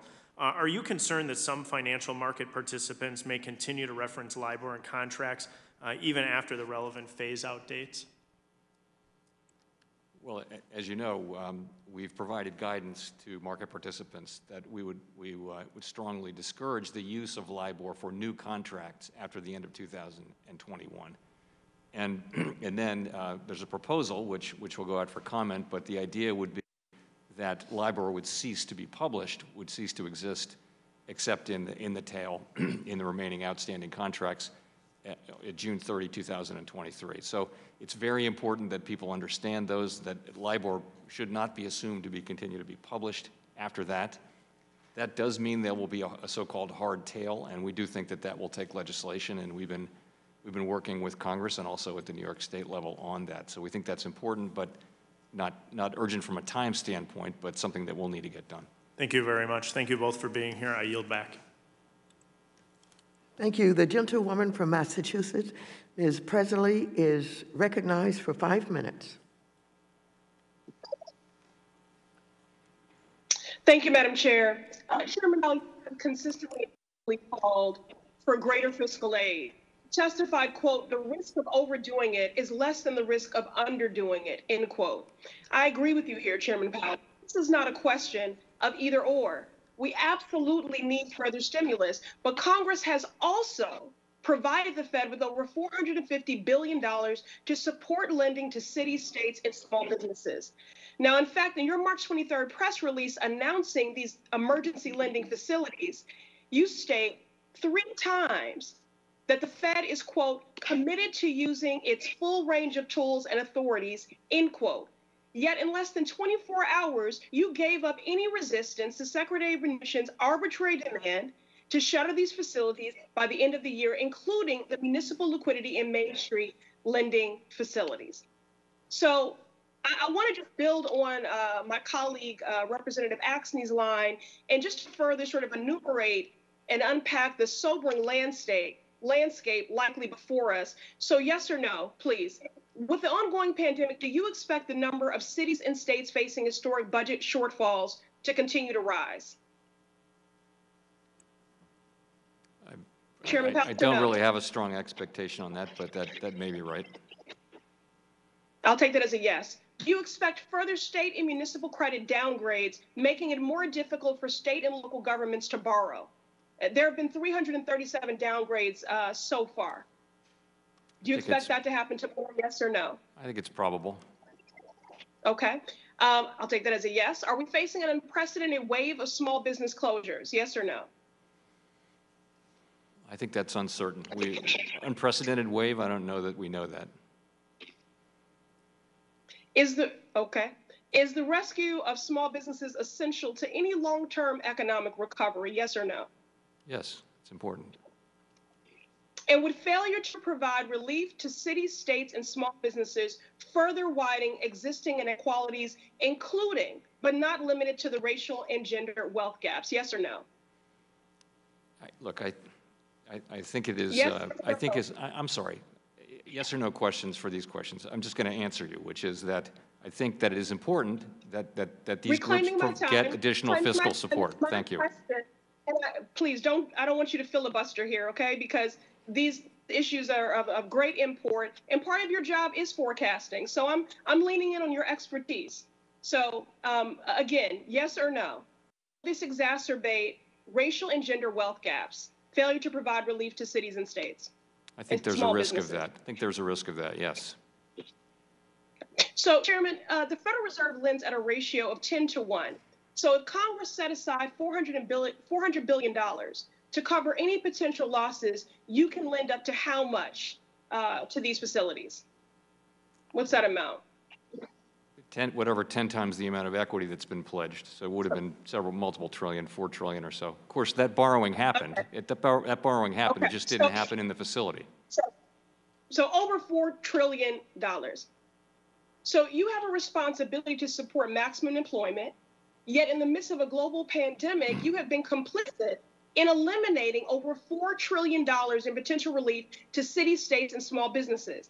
And then adding insult to injury, the Secretary wants to move this money to Treasury's general fund, conveniently out of reach of the incoming administration and in direct violation of the CARES Act. I know there's been this sort of, Jedi mind trick going on here, but, we know what our intentions are and we can read. And they're supposed to be available for up to 5 years. So I'm not even sure why we've been going back and forth on that. But I did also just want to ask about let me for a moment just turn to Secretary Mnuchin, just building on the line from my colleague, Congresswoman Porter here. So what does it state in section 4027, subsection C, paragraph 2 of the CARES Act? Just want to make sure we're all operating with the same information. 4027 allows, to the extent we've made an example in an existing loan to an airline, if we need to advance additional money to that airline in a protective capacity, or if we have expenses, that's what 4027 applies to. And again, it says very clearly that there are certain funds that can be used to 2026 and will continue to be available in 4027. 4027 and 4029 work together. 4029 has the December 31st, 2020. I'm reclaiming my time because, I don't know, we must be reading a different text. So, you know, Mr. Secretary, section 4027. The gentleman's time has expired. 2. Thank you. Thank you. The gentleman from Texas, Mr. Gooden, is recognized for 5 minutes. Thank you, Madam Chairwoman. Secretary Mnuchin, thank you for your prior support for credit risk transfer as a means of reforming Freddie and Fannie as expressed in Treasury, the administration's housing reform plan. Does that support still exist, and do Treasury and the administration still support CRT for the GSEs, and more importantly, the de-risking of Fannie Mae and Freddie Mac that protects taxpayers? Yes. Would you like to elaborate any on I think activity? credit risk transfer is a very effective mechanism of supporting the institutions. I also think that capital accumulation is something that is very important, and ultimately capital raising, so that taxpayers are not at risk. Thank you. As you know, myself and many of my colleagues in both chambers of Congress, a variety of stakeholders who have filed comments have urged FHFA to ensure a robust risk-based CRT market in the new capital framework for the GSEs. And while I support the capitalization of the enterprises, I have real concerns about the impact of FHFA's capital role on the CRT market. FSOC and Treasury provided a brief 4-page review of FHFA's 400-plus page proposed capital rule with little to no analysis of the impact on the markets for CRT or mortgage-backed securities. Do you think FHFA's capital rule provides adequate capital relief for CRT, and has Treasury, FSOC, or the Office of Financial Research examined the effects this rule could have on the CRT market or access to mortgage credit? We have done some work on that, and we'd be happy to follow up with you on it. Thank you. I would appreciate that. Mr. Powell, you were filibustered earlier. Did you have any further comments? The floor is yours. I'll give it to you. I've got 3 minutes. Well, thank you. I just would say that, for example, the Muni facility, the level of municipal borrowing is set to exceed the all-time annual record this year, and that's because of the backstop of this facility. You don't measure the success of the facility by the amount of lending it does.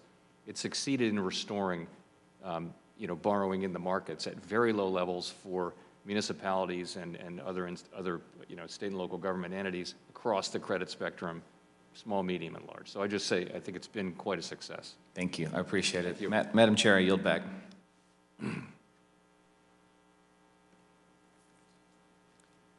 The gentlewoman from New York, Ms. Ocasio-Cortez, is recognized for 5 minutes.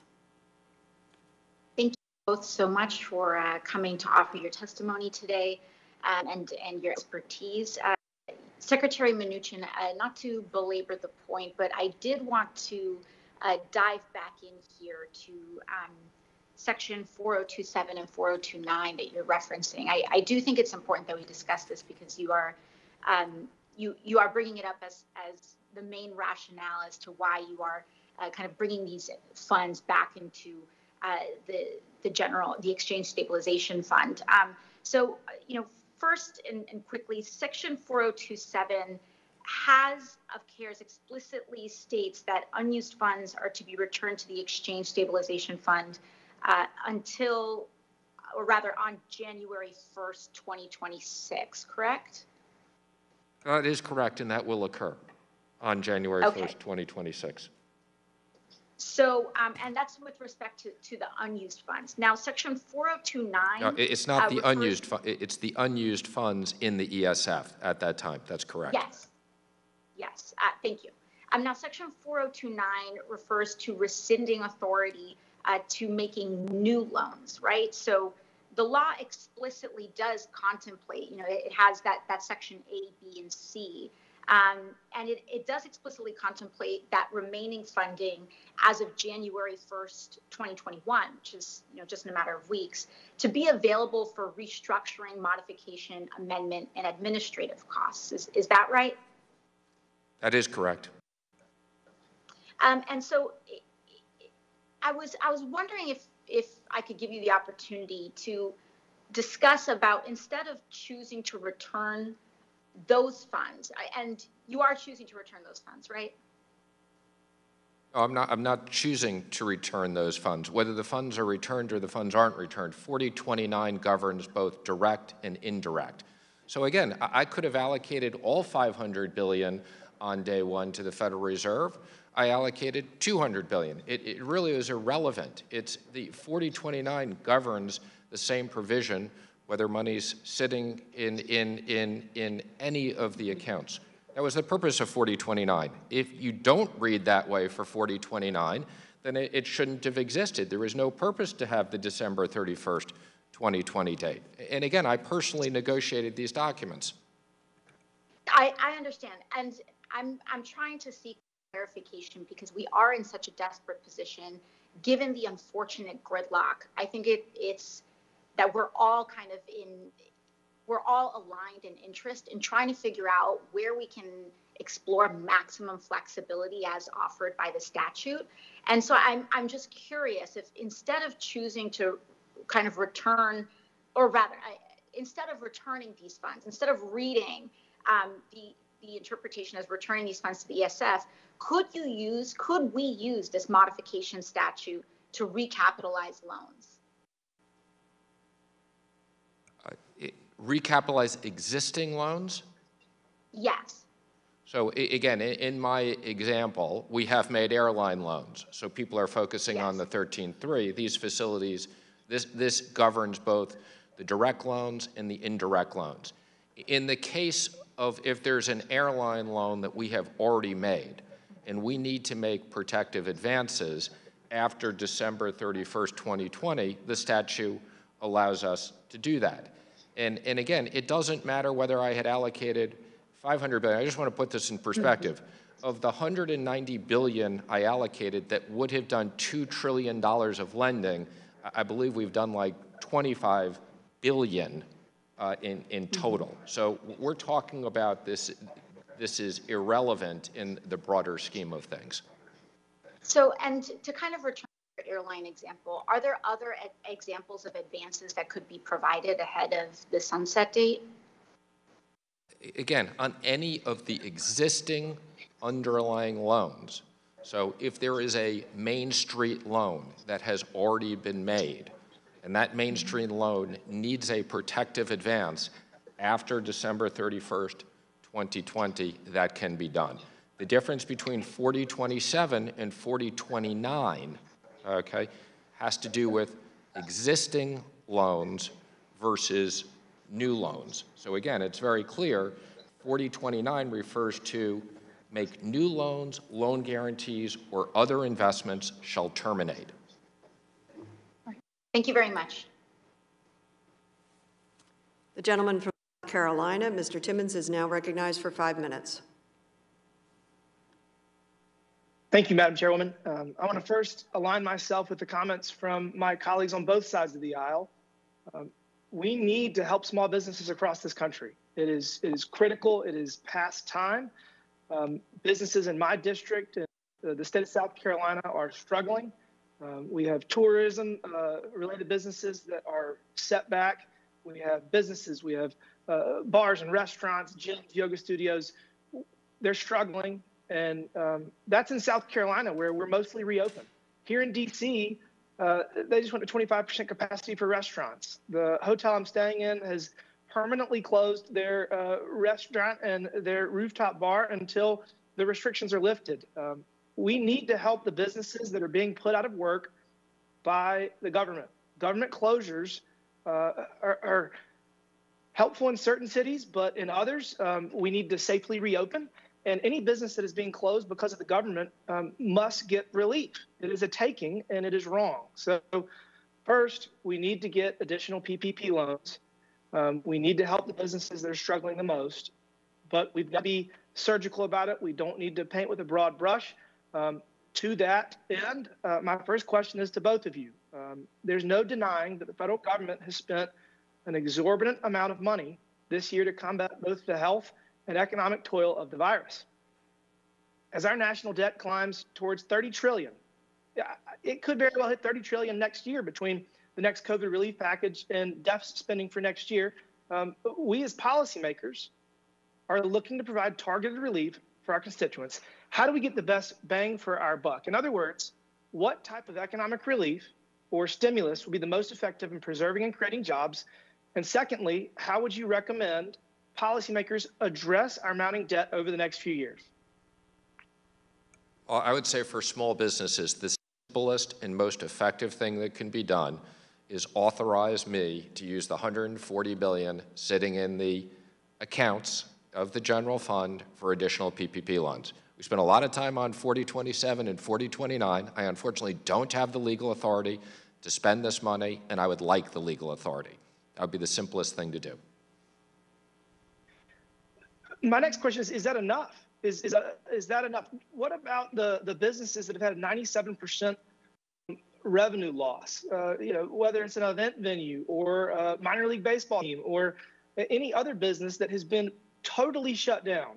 They are not looking at this as we need more PPP loans. They're looking at it from the perspective of the government has literally ended all revenue. What do we do for those businesses?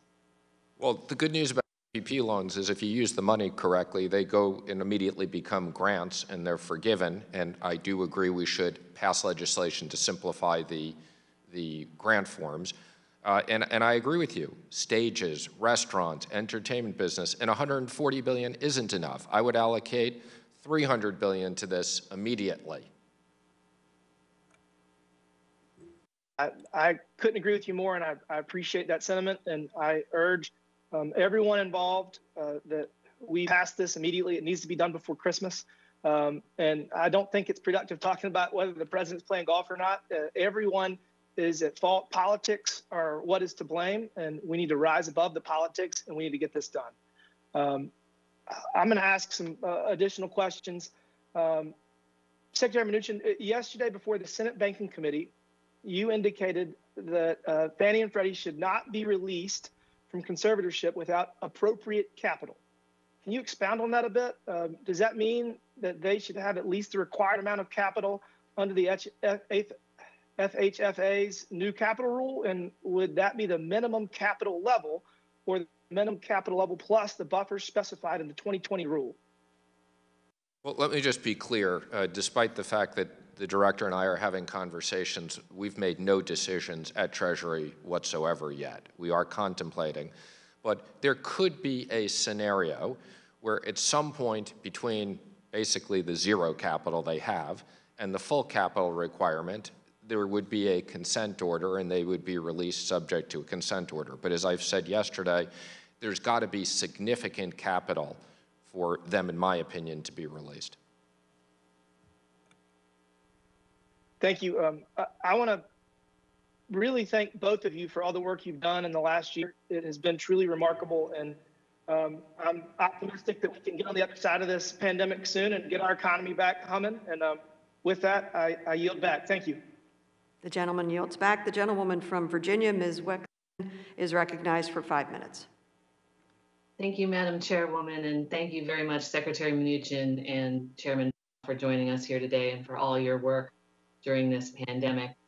Secretary Mnuchin, one of the facilities that you're allowing to expire at the end of the year is the Main Street Lending Program, which, as we've discussed, has had a number of issues and I would submit has been really kind of a disappointment.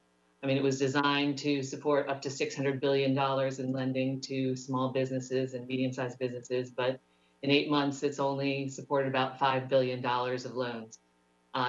to about 420 companies. Do those numbers sound right to you, Secretary Mnuchin? They do, and I would acknowledge I'm disappointed as well that there wasn't more take-up. It was something the Fed and we worked very hard, but it was very difficult to design a program that could be really used. Well, one of the loans that was to a Wilshire Financial Services, which is a company that is in car title lending. And I assume you're familiar with this loan because it's been reported in the media lately. Are you familiar with this loan that was made? I'm really not familiar with the loan. I've seen some things in the media, but I don't have access to the underlying loan documents and the underlying loan files that the Fed has. Right. So you didn't have a role in making this loan because it was only between the lender and the borrower, right? I had no role other than setting the policies with the Fed chair for the facilities. And I assume the loan complies, but I don't know. And one of the policies, though, was that those loans would not be available to finance or lending institutions, correct? I believe that's correct, but I'm not familiar with the details of the loan, as I said, you're referring to. Well, I'll tell you a little bit about it because they were able to exploit a loophole in the law by organizing in Texas as a consumer credit access company rather than a lender. And they did that in Texas to avoid their usury laws there. And so now they have a $25 million loan from the U.S. government, taxpayer funded at 3%, which they're lending out to people at 350%. Would you agree, assuming that that is correct, would you agree that this violates the spirit and the intent of the law and the regulations?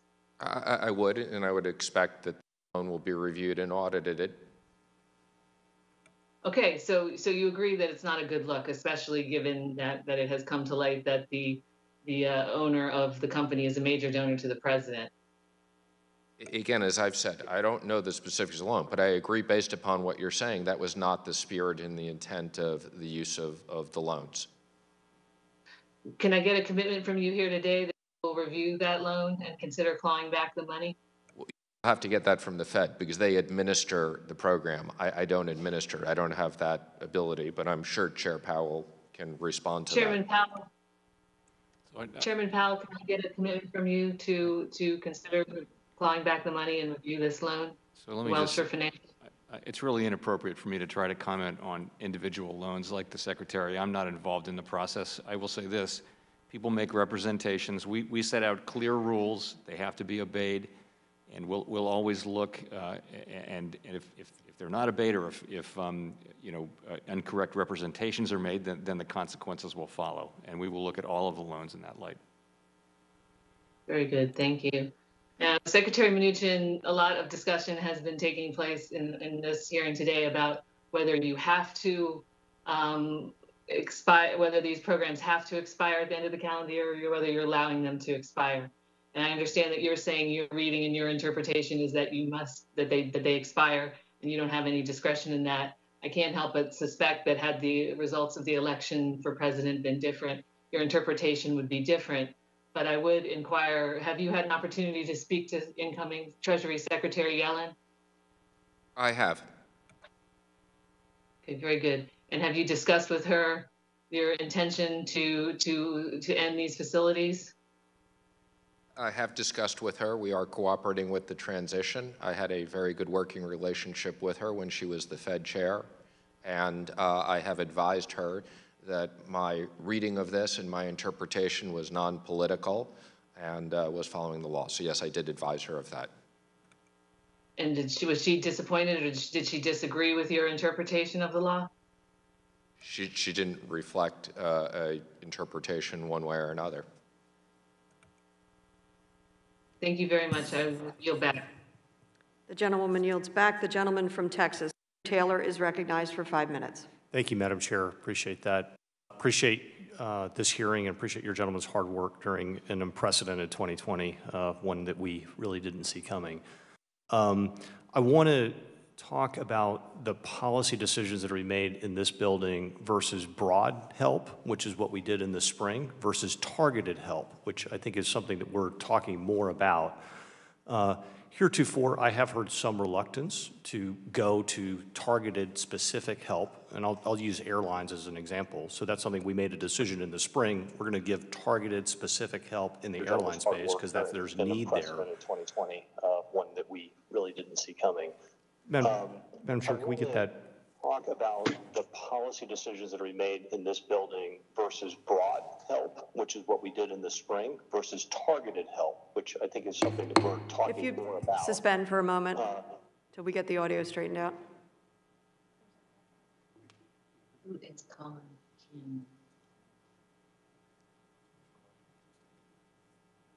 Can resume. Okay, thank you. And so as we think about, it's something I've been very concerned about is the hospitality space, largely because the unemployment numbers are so enormous. We're talking in the 10 million people that are currently unemployed as a result of COVID, approximately half are just in one specific sector in the hospitality space. So it is my concern or belief that we need to be targeted in this building. And I'll point out that the problem solver package that came out yesterday, the PPP reload was designed specifically, it's a much smaller number by saying you had to have a 35% drop in revenue, right? So that created a limiter of kinds to say, all right, hey, if you're doing well, you're not gonna be able to get a PPP reload. And I have businesses in my district that do telemedicine, and their sales are up 100, 200, 300% because telemedicine's a big thing, right? They're doing better. They don't need a PPP loan. They still have business problems, but it's not a PPP reload that they need. Chairman Powell, would you concur that it is time to begin to think more about specific targeted help rather than broad help into sectors that are in harm's way? I think the timing and the scope and the components of this are really up to you. I would say I do see a number of areas, and I mentioned them earlier, including small businesses that do need help, and I think that would be broadly very helpful for the economy were that to happen.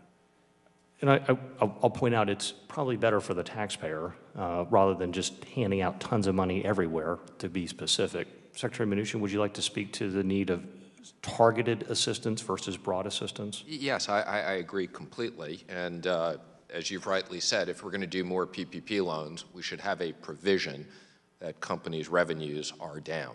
That's pretty straightforward. Okay. Well, I certainly appreciate your guidance and insight, and we'll continue to advocate on that front. And I have to admit, I've been somewhat entertained by the discussion about Section 429, which I've had to pull up and read just to make sure I was thinking about it correctly.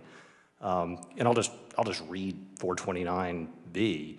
On December 31st, 2020, the authority to provide under this subtitle to make new loans, loan guarantees, or other investments shall terminate. That seems very clear. In terms of, that's 429B. So the ability for you to make new loans, Mr. Secretary, new loans, loan guarantees or other investments terminates. Is that, I mean, that's what the law says. I think that's what you're saying. It is, and as I've said, if the committee, anybody on this committee doesn't think that's what it said and they think that that doesn't apply, then they would have given me unlimited authority to use this money forever. Sure. And I don't know why 4029 would have been inserted. So I haven't had anybody rightfully explain if 4029 doesn't, what was the purpose of it? Sure. And I mean, in 429B, again, I mean, it could have said December 31st, 2021, in which case it would go on for another year, but it's clearly the end of this year is the termination of your authority under the law. And I just want to say, I'm a believer that equal protection under the law, and then I commend you for following the law and reading the law and not trying to twist it into something that it was never meant to be. The law seems very clear to me, Mr. Secretary, and I certainly applaud your efforts to comply with it, despite a lot of bizarre efforts to try to twist it into something that it's not.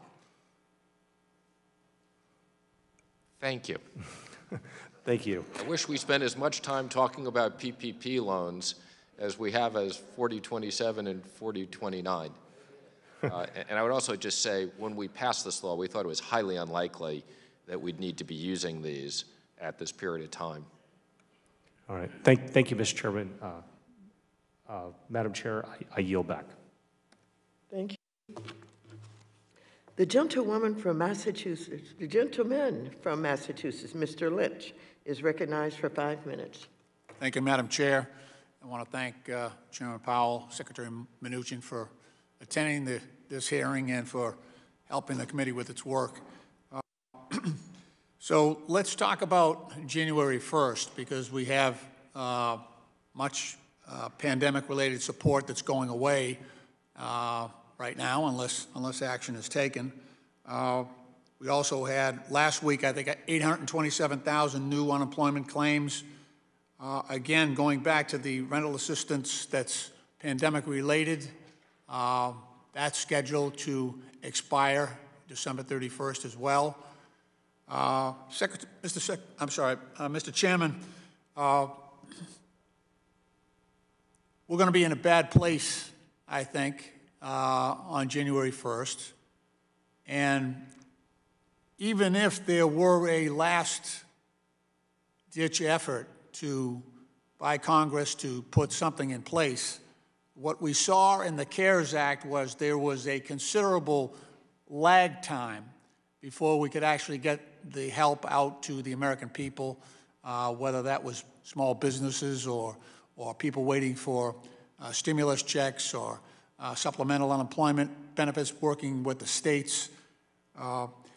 Is there power that you have, independent of Congress, in terms of an appropriations? I'm talking about, let's take renters' assistance for right now. The forbearance that we might allow renters who don't have the ability to pay their rent. Of course, we'd have to protect the small landlords, the landlords that are out there who are getting pressure from banks and mortgage companies to pay their, to render payment to them, and then ultimately to the bondholders as well, that underwrote those mortgages and are expecting payments. Do you have independent power that might provide relief in the short term until Congress can get its act together and come to agreement on a larger package similar to what we did in the CARES Act?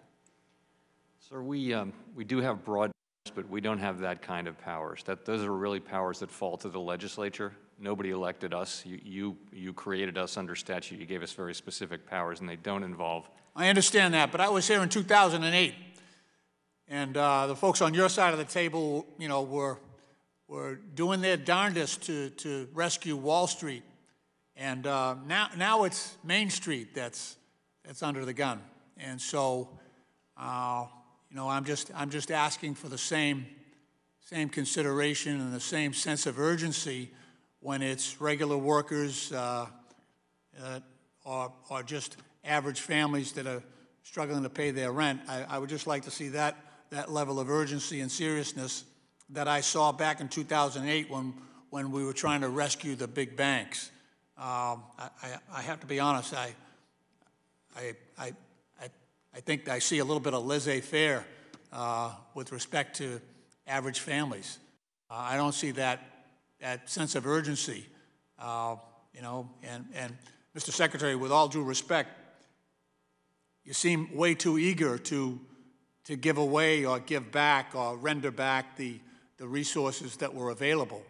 I didn't see a long and hard discussion about how can we get this money out to the people who need it.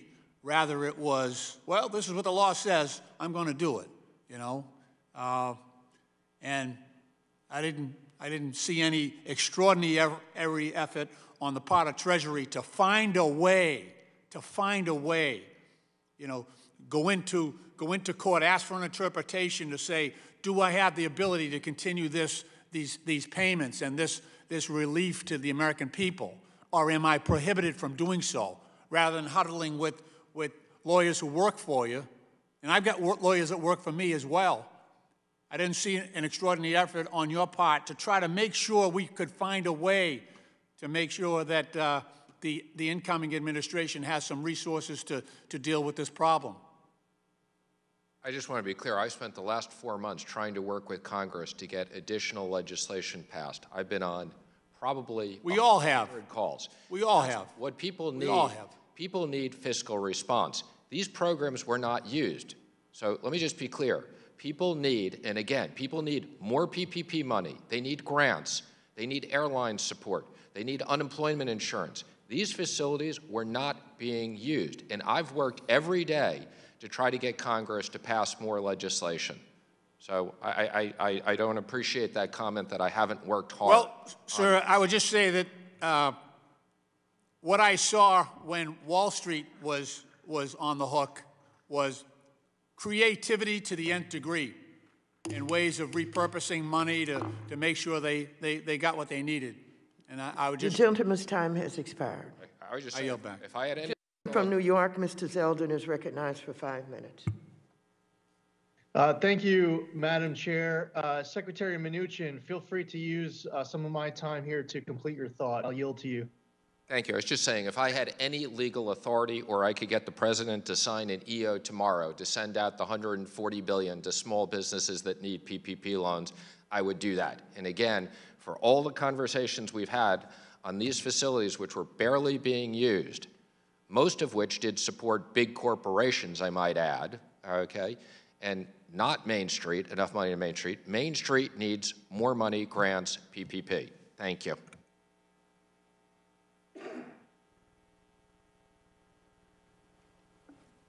Well, thank you, Powell, for being here today. Thank you to Chairwoman Waters, Member McHenry for holding. Secretary Mnuchin and Chairman Powell, I want to start off by saying thank you to both of you for your leadership during this pandemic, especially as it pertains to standing up and fine-tuning these needed liquidity facilities. First off, I would share that with regards to the Paycheck Protection Program, I've heard from business owners in my district, from local mayors and others, about how the Paycheck Protection Program has not only saved small businesses and small business jobs, but saved in the entirety of main streets in the 1st Congressional District of New York. With regards to facilities, the original municipal liquidity facility term sheet excluded my home county of Suffolk, where my constituents live. But the Federal Reserve and Treasury listened to the concerns that I and others raised about lowering the population thresholds for eligible issuers. This provided greater access to a much-needed backstop financing tool for many state and local governments and entities like the MTA. I want to say thank you for your attention to this critical market and the commitment to remaining vigilant of any problems as they arise, because we need all levels of government to work together. And this is not a time to be Republicans first or Democrats first. This is a time to be Americans first. Secretary Mnuchin, late one night, got on the phone with a local Democrat county executive to talk to us about the municipal liquidity facility and getting eligibility for Suffolk County, and you listened to our concerns. The municipal liquidity facility is set to expire at the end of this month, and that all unused CARES Act funds at the liquidity facilities, my understanding, will be returned to the Treasury Department. But I want to make sure Congress, Treasury, and the Federal Reserve are working together and remaining vigilant into 2021 as well. To ensure adequate municipal debt liquidity, the municipal liquidity facility should remain in operation into 2021 till we know for sure we're out of the woods.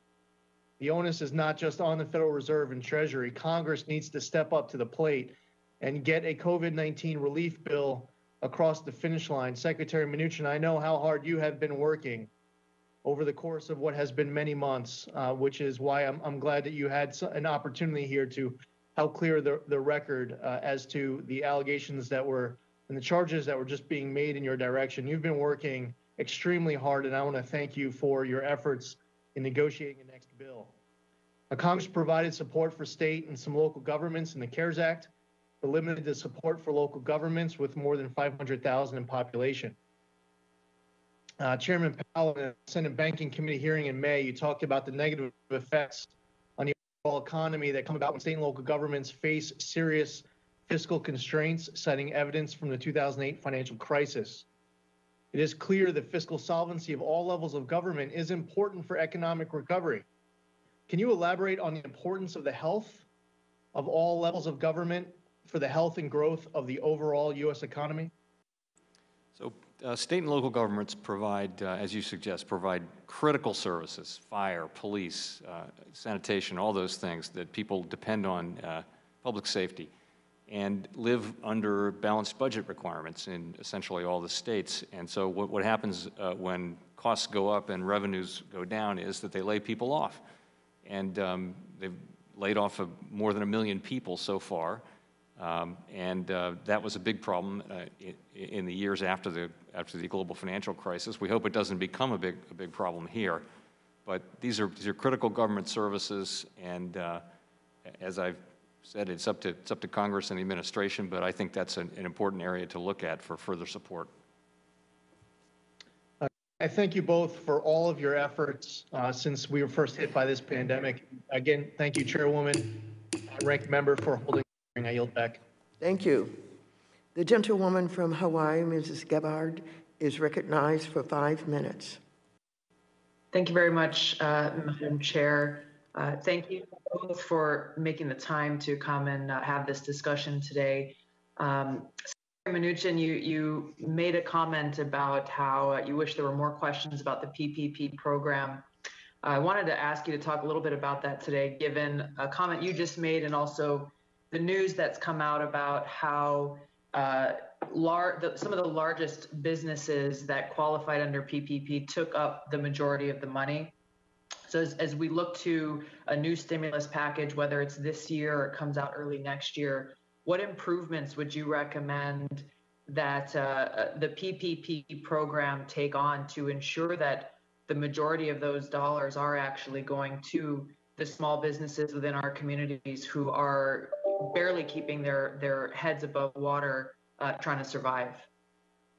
Well, thank you. When we created the original program, the entire economy was shut down. But now that that's not the case, I agree with you. It should be much more targeted. I think it should be focused on the smaller businesses. I think it should be focused on a revenue decline. Chair Waters and I worked on a set-aside to make sure there was money available for underserved areas. I think that's something that should be done again. We've signed up many more CDFIs since then that are ready to go. I also very much support a program of investing $10 to $12 billion in CDFIs so that they can do $100 billion of lending. I think there's big bipartisan support. I've spoken to Chair Waters, Senator Warner and Crapo and others. So I think there's a lot of things that could be done very, very quickly that would have a big impact. There's no question that the need is there and the frustration, especially as these reports come out about where the money has gone, and a lot of folks have been left stranded. I want to pivot for a second in a different direction that hasn't been covered today in the area of sanctions. You know, I have served on the Foreign Affairs Committee for my first 6 years in Congress, and both in Congress as well as in the executive branch, sanctions is often one of the first go-to actions to take within the realm of foreign policy for a variety of reasons. I pulled recently the list of U.S. sanctions that we have on countries and industries and individuals around the world, and it is a very exhaustive list, as I'm sure you're aware, with some sanctions even going back decades. Can you speak to the Department of Treasury's process and whether or not you work with other federal agencies and departments like the Department of State, Department of Defense, and others to assess the effectiveness of these economic sanctions once they have been levied? And if you do that, how often, really with the intent of saying, okay, these sanctions have been put in place, are they achieving the intended objective? And if not, what are they doing, and what unintended negative consequences are there? Well, first, let me just say I really appreciate you bringing up this subject, and I'd be more than happy to follow up with you offline. I spent an enormous amount of my time. Really, before the pandemic, I was spending 50% of my time on the sanctions. I think they're very, very effective foreign policy tools.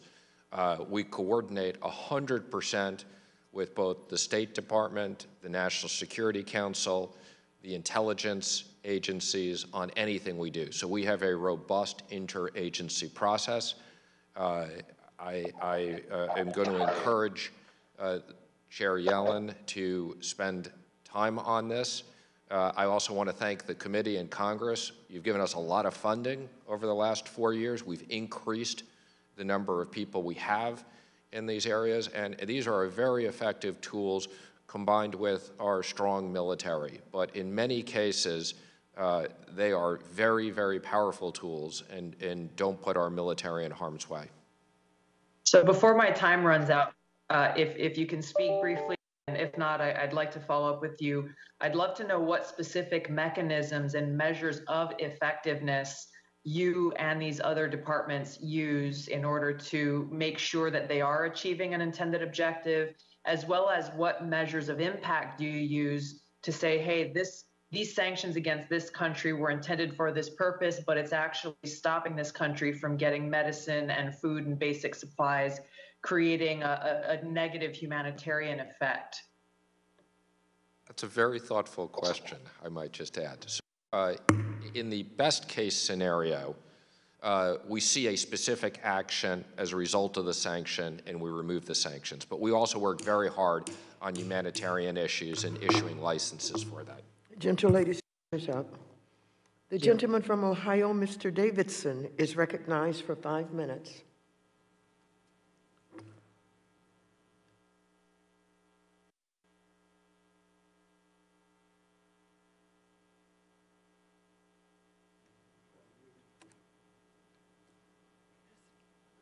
I'm sorry, where is he? Mr. Davidson, you're on mute.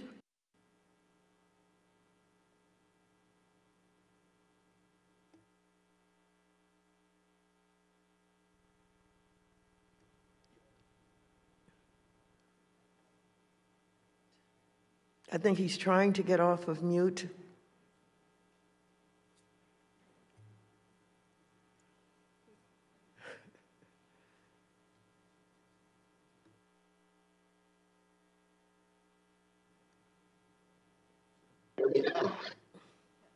I think you're on. Hello? Okay, good. Thank you. Madam Chairman, thank you for the recognition. Powell and Secretary Mnuchin, thank you for the time you've given us today. I really appreciate the way you've handled our questions and the way you've pointed out what the law that Congress passed actually says, and frankly, for faithfully following that law. We do need fiscal policy, not just monetary policy, and frankly, we need Congress. By the way it sounds, some of my colleagues would just strike Article 1 from the Constitution and have the executive branch do everything.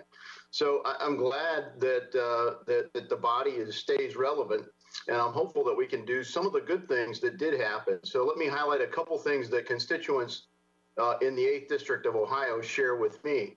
One, Chairman Powell, the Federal Reserve had a very robust and very swift and decisive response in the last half of March and the early days of April.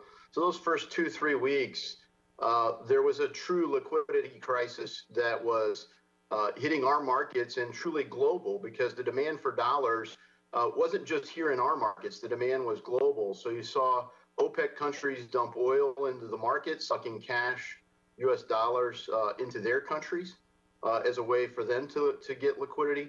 But you saw holders of all sorts of assets, including municipal bonds, generally considered very safe and liquid, disappear. There was no buy side. So the Federal Reserve's response in providing liquidity there, to me, fits right in line with the whole purpose of the broad authority under 13.3. But nevertheless, we saw under 13.3 some distortions that have carried over as we've seen the size of the Fed's balance sheet grow, and some of the questions on that I think are relevant. How big does it grow? Well, big enough to make sure we provide economic stability. That was the clear intent of the CARES Act, but not so big that it causes true economic distortions.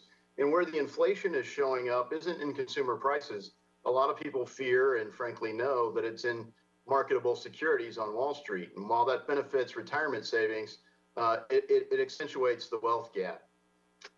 Secretary Mnuchin, thanks for calling attention to the payroll protection plan. That was tremendous for Ohio's 8th District. And in our district, we had about 9,000 loans made. 80% of them were for $150,000 or less. So they were small loans and overwhelmingly made by smaller lenders. And what was the effect of that? Well, we had over 100,000 people in Ohio's 8th district stay on payroll. So the loan did go to the business, of course, but for the purpose of keeping payroll happen. And the benefit of that was so many of these individuals, their families kept benefits, health insurance and other things that come with employment. So it's been a tremendous source of stability. So I congratulate my colleagues on the success of the payroll protection plan, but frankly on Treasury and the SBA and others, all the banks that made this functional. The concern we have is the slow walking of forgiveness on the back end. So I hope you can give some attention to that. And as time dwindles swiftly, I want to get to one topic that is emerging. So we've seen, the rise of digital assets, and frankly, to the extent that some people have proposed a central bank digital currency as a response to our monetary situation right now. And I think it's important that we do that very thoughtfully.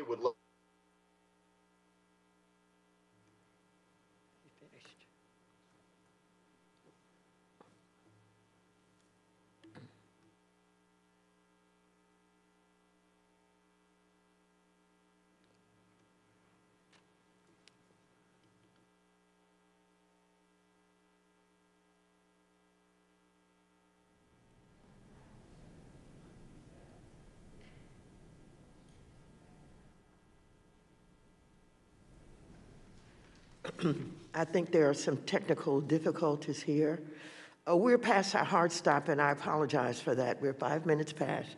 And so I'd like to thank our distinguished witnesses for their testimony today. Without objection, all members will have 5 legislative days within which to submit additional written questions for the witnesses to the chair, which will be forwarded to the witnesses for their response. I ask our witnesses to please respond as promptly as you are able. Without objection, all members will have 5 legislative days within which to submit extraneous material to the chair for inclusion in the record. With that, this hearing is adjourned. Thank you very much.